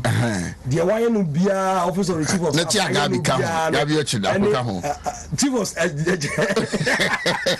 what ya Nash ya? No tia ga bi ochi da ko aka wa ma. Ora me tia mpanifo come na asa de answer no be ka bi say maybe bi twiem. Enti mesre say ade bia amaya ma me ni akobra bia no. Nyame nhyira amen na unya bɔ gabi asaro kyerɛ da kon so dia na papa no sure eniema bebre won ani so ɔno so nyame nhyira no na de me di betwa to ne sɛ me nso me ka ho ɔmo ma me nhyia ɔmo bi na ase ko ba sɛ da bia me betara nkɔfo na me nhyia ɔmo ma wo a na he da hu so ti o so chia o me so me chia ɔmo bi na me nkyia ne nyansi kɔpem sɛ me to ɔmo nka ko me di betwa to office of the vice president Mr. Mensa. There's a man be a police officer be Mr. Mensa. Hey, yes. Mr. Mensa. Number chair Lieutenant Colonel Peter Aban. Yeah, Mr. Aban. And Pinamani. Disciplinarian. Very. Come me your fair.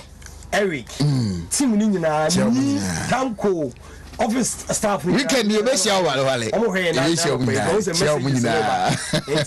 on behalf of the team ni nyina ya be ya sorry na me Dr. Los in chairman meeting ko meda wase na de me de betwa to kra na se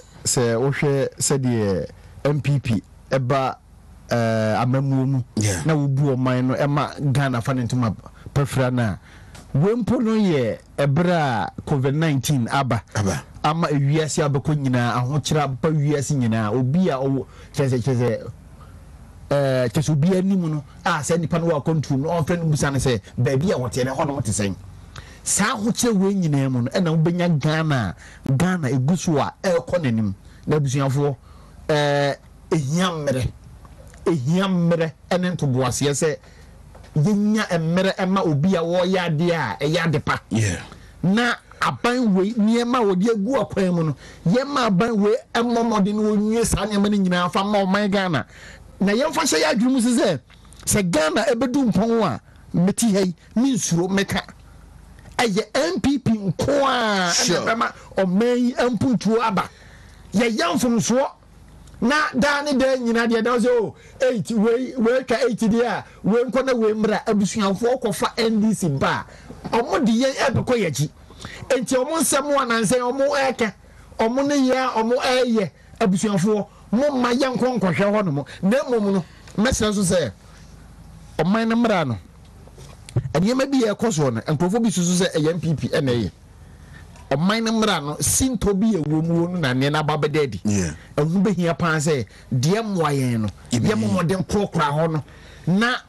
obi anya rehemu ewo amamra ni mu me no na de sampunto no bebre yen meda was o hene me so me da se yeah woni Mr. Abeka. Yeah, Mr. Abeka. Regional DVL boss. Yes. Mr. Abeka. Regional DVL boss. Kwa nyamre.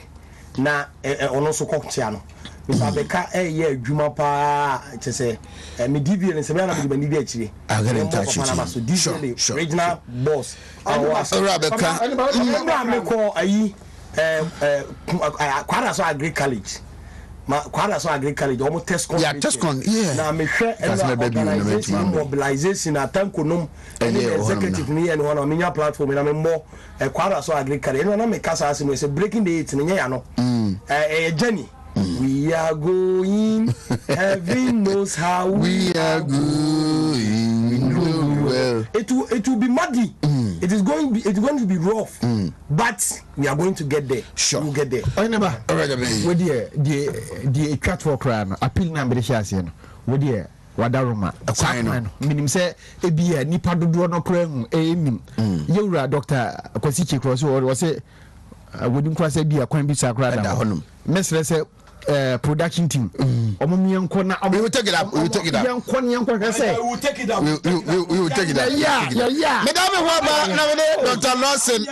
abedi komo and I say when you fantastic say dear we in charge when you feel one kasa Lawson the layman capsules amma usisi ko tojo ma yedin na bu adwuma so wo chanka sanka na no niyo so Lawson Lotte Mr. and this is you amma usisi what if you want you fit to come to I say for se me bu ra honam si ni dia se ho a me mu atantia Lawson Lotte Mr. Lawson the layman capsules mo yo bem mo ya na la Lawson Law Care Mixture. Lawson Delayman Capsules. Do you know what you feel? Delayman Capsules. A member do if you do what you do, Cronkwan and a Law Care Mixture. So I pay for a ma woman for anyone I want if you do what train son come. FD Ashasha Sa a Jedian Kratoimu Adja to Musa a year. And I say. When you fantastic. So say dear, we in charge when you feel one kasa. 10 na mamenta say na mini Dr. Lawson Che Menu ono enetua law care clinic no ano na Lawson Herbal Clinic no omo na ede law care mixture Lawson Herbal mixture na fi delay man capsules no enso so aba ene mene no trase na ni t-shirt na fepa the virgin doctor the virgin doctor the virgin doctor 600 Ghana cedis become bri can say they just check and then they check back Lawson Herbal Clinic and I atnasi delay man capsules in your no chance yo you be the kind ada ahefo ase na ada etiefo ase Dr. Lawson was son for the virgin doctor and na enne mosa etemenka ebiem eno ne ya miensa ene wedwaman so yo delay man capsules ho said o heba di kan no we be ma nti also di kan edi delay man capsules ho adanse na yo Lawson Herbal mixture ho say honam yaw malaria ene how ana obi ana aposo mintim etwetwe no ne kotudwe ahom atia obi a oda otime dwonso more than 3 4 5 times ne die eye Lawson Herbal mixture eno na ne wobubu agudama wontime na antitime no 10 bottles no wasori no ehho adanse die eye bebre your Lawcare Herbal mixture ni nyina fi Dr. Lawson the virgin doctor makachi o hwe Lawcare Herbal mixture ba wi as eba Ghana ha ana eba adwama so a yenhwe ema dodo a aboa wo ma ene omate aware ase yenhwe wa emema sabio na omuni pedua kwa no bebi afon ebi mema sem afonfon womonum local herbal mixture aye akese ene so hu adansdie ne eye bebre Dr. Loss the virgin doctor me number no 0242 133 577 0242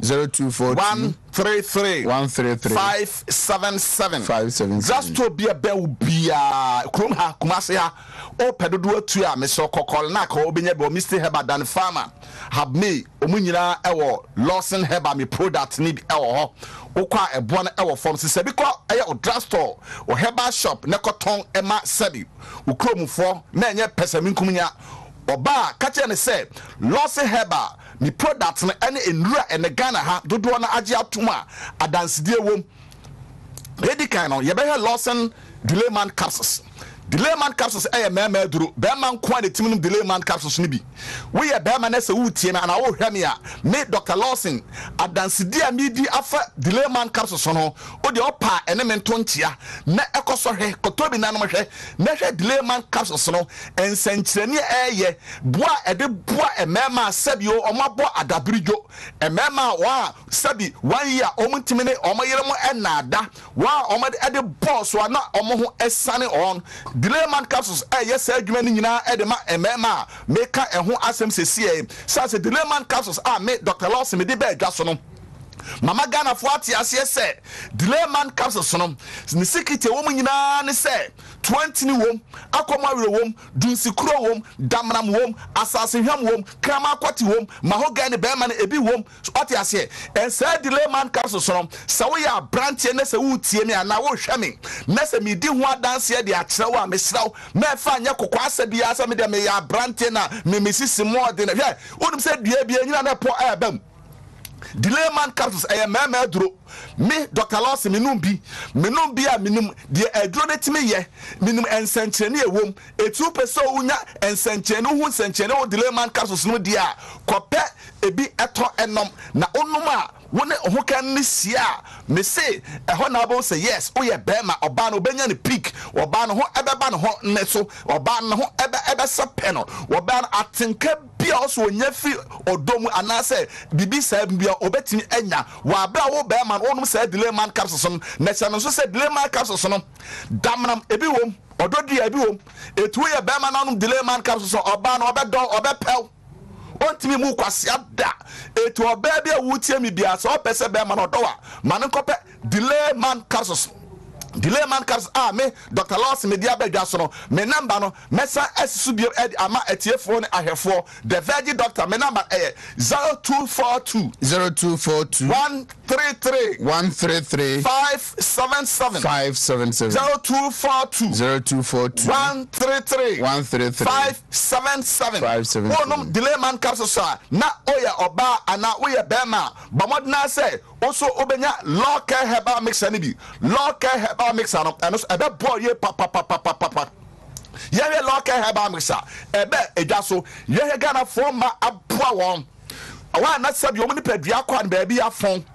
local herbal mixer na etimi aboa obu ana nufu afon wonu ana ayekese obu ana sem ne to afon wonu ana ayekese et local herbal mixer no eno de ema ene emema edro enam ensayerie bia ha obia wedro eye local herbal mixer Dr. Agri wo hane de also de bitoaso na de ewie dwumade no yo madam say Dr. Penny enti say be boss e kan o hene ba Lawson local e dra abebo Ghana merima na Ghana ma eni no hwe abodi ne nsamane din a yaje na bebe befa bia the virgin doctor no e Ghana ma energy na merima na mu e de sa basbodi ne samane ni din no e de to yen o yo oba na peso awade eso na wanam edini na wase eye wesi ye kuma bi oyo obemwa na oyo oba sima a edro abanom no aye Lawson local mixture enumu na no fotene ebi ewomu enumu no na mahogany bi omu esiesie ma obaso oyo oba na o shape ni gine ho na form no eboye kama pa so oba na okunu ente hu idea wadro no aye Lawson local mixture na the air then say dre any side effect bia ya de kra maya wo ho akonya say utumi enum Lawson local mixture Lawson Loke mixture. Ya de kra maya nombie na ensesiew. Na ono fum enye du. Na otum enye du. E mo se kofi na form na enye ne ho. E natural. Lawson Loke e organic. Be mo be man na phone. Ai kete. Just our form what you kra enye. Ale person me show. The science wo be ye du. Say the open on na. Lawson Loke mixture na ono mo na ho de aboni padua mu 0242 133 577 0242 133 577 oyo ba na beso nya ni jewa wade mu sabe na be man enchu condemn da be man be ye waye e be cho surprise dia etietia enyem paebo enyem komodie etetia Lawson Lock and Tronum per econo na wudi adanse ne awade aso a area ho obia entimuntem wasam no aye Lawson Lock mixture na onum na bia etiaka kama doctor yedisi with Lawson eba mixture no na etinya babia so timi aye kama e de free opa kama panti doc be so ato de free ho aye ba em say emre no aye be eya bia ya na me hu signal no na se tam na so ano why ba na ni bibi they say Lawson heba ya ko ani wo wonim me product no ho oboase me koye nkonya bi wo ho me medical this coming Friday which is 22nd me kwa kote delay man bi wo ho o ko chele free me ko che bi wo ho me de medical ko piem wo oboase medical be do bonyom Lincoln Sports Stadium. Sir. Oh yes. Oh. Odine ko boase. Me ne ko boase. Oh okay. No ko che delay man capsules ni bi. Me ko che bi wo ho. Free. Ah, na no ko he photo e boy oboase fo mu di machi na obi e virgin doctor e hu no. Na virgin doctor 100 cities na me to go abontene 100 na na sika me to go oboase no. Na ba ya to go hey. Se on dem pesa me ye na me ni agree ko e ka say kame ba ka mema edom na ba studio ha se de amanfo be hu say no kwese me chisika no enti wo abeka virgin doctor bia 100 cities no na me de amount doctor yes sorry ala wa ba da me ka yes sorry enti Friday obeba na meba meche sika na me ya aduma meba meche delay man bi si wo ho meba fa me number oboase for from the virgin doctor opa the kaje 100 cities in advance and sana nyame ya aduma Friday me ne medical abepem oboase Lincoln Sports Stadium o ma mo se mo ne medical picture no akwan nya ho eti fa me number na frame the virgin doctor me number no ye 0242 133 577 0242 133 577 Dr. Lawson meche me product ni nyina bi o titre delay man capsules me da se yapon na me aduma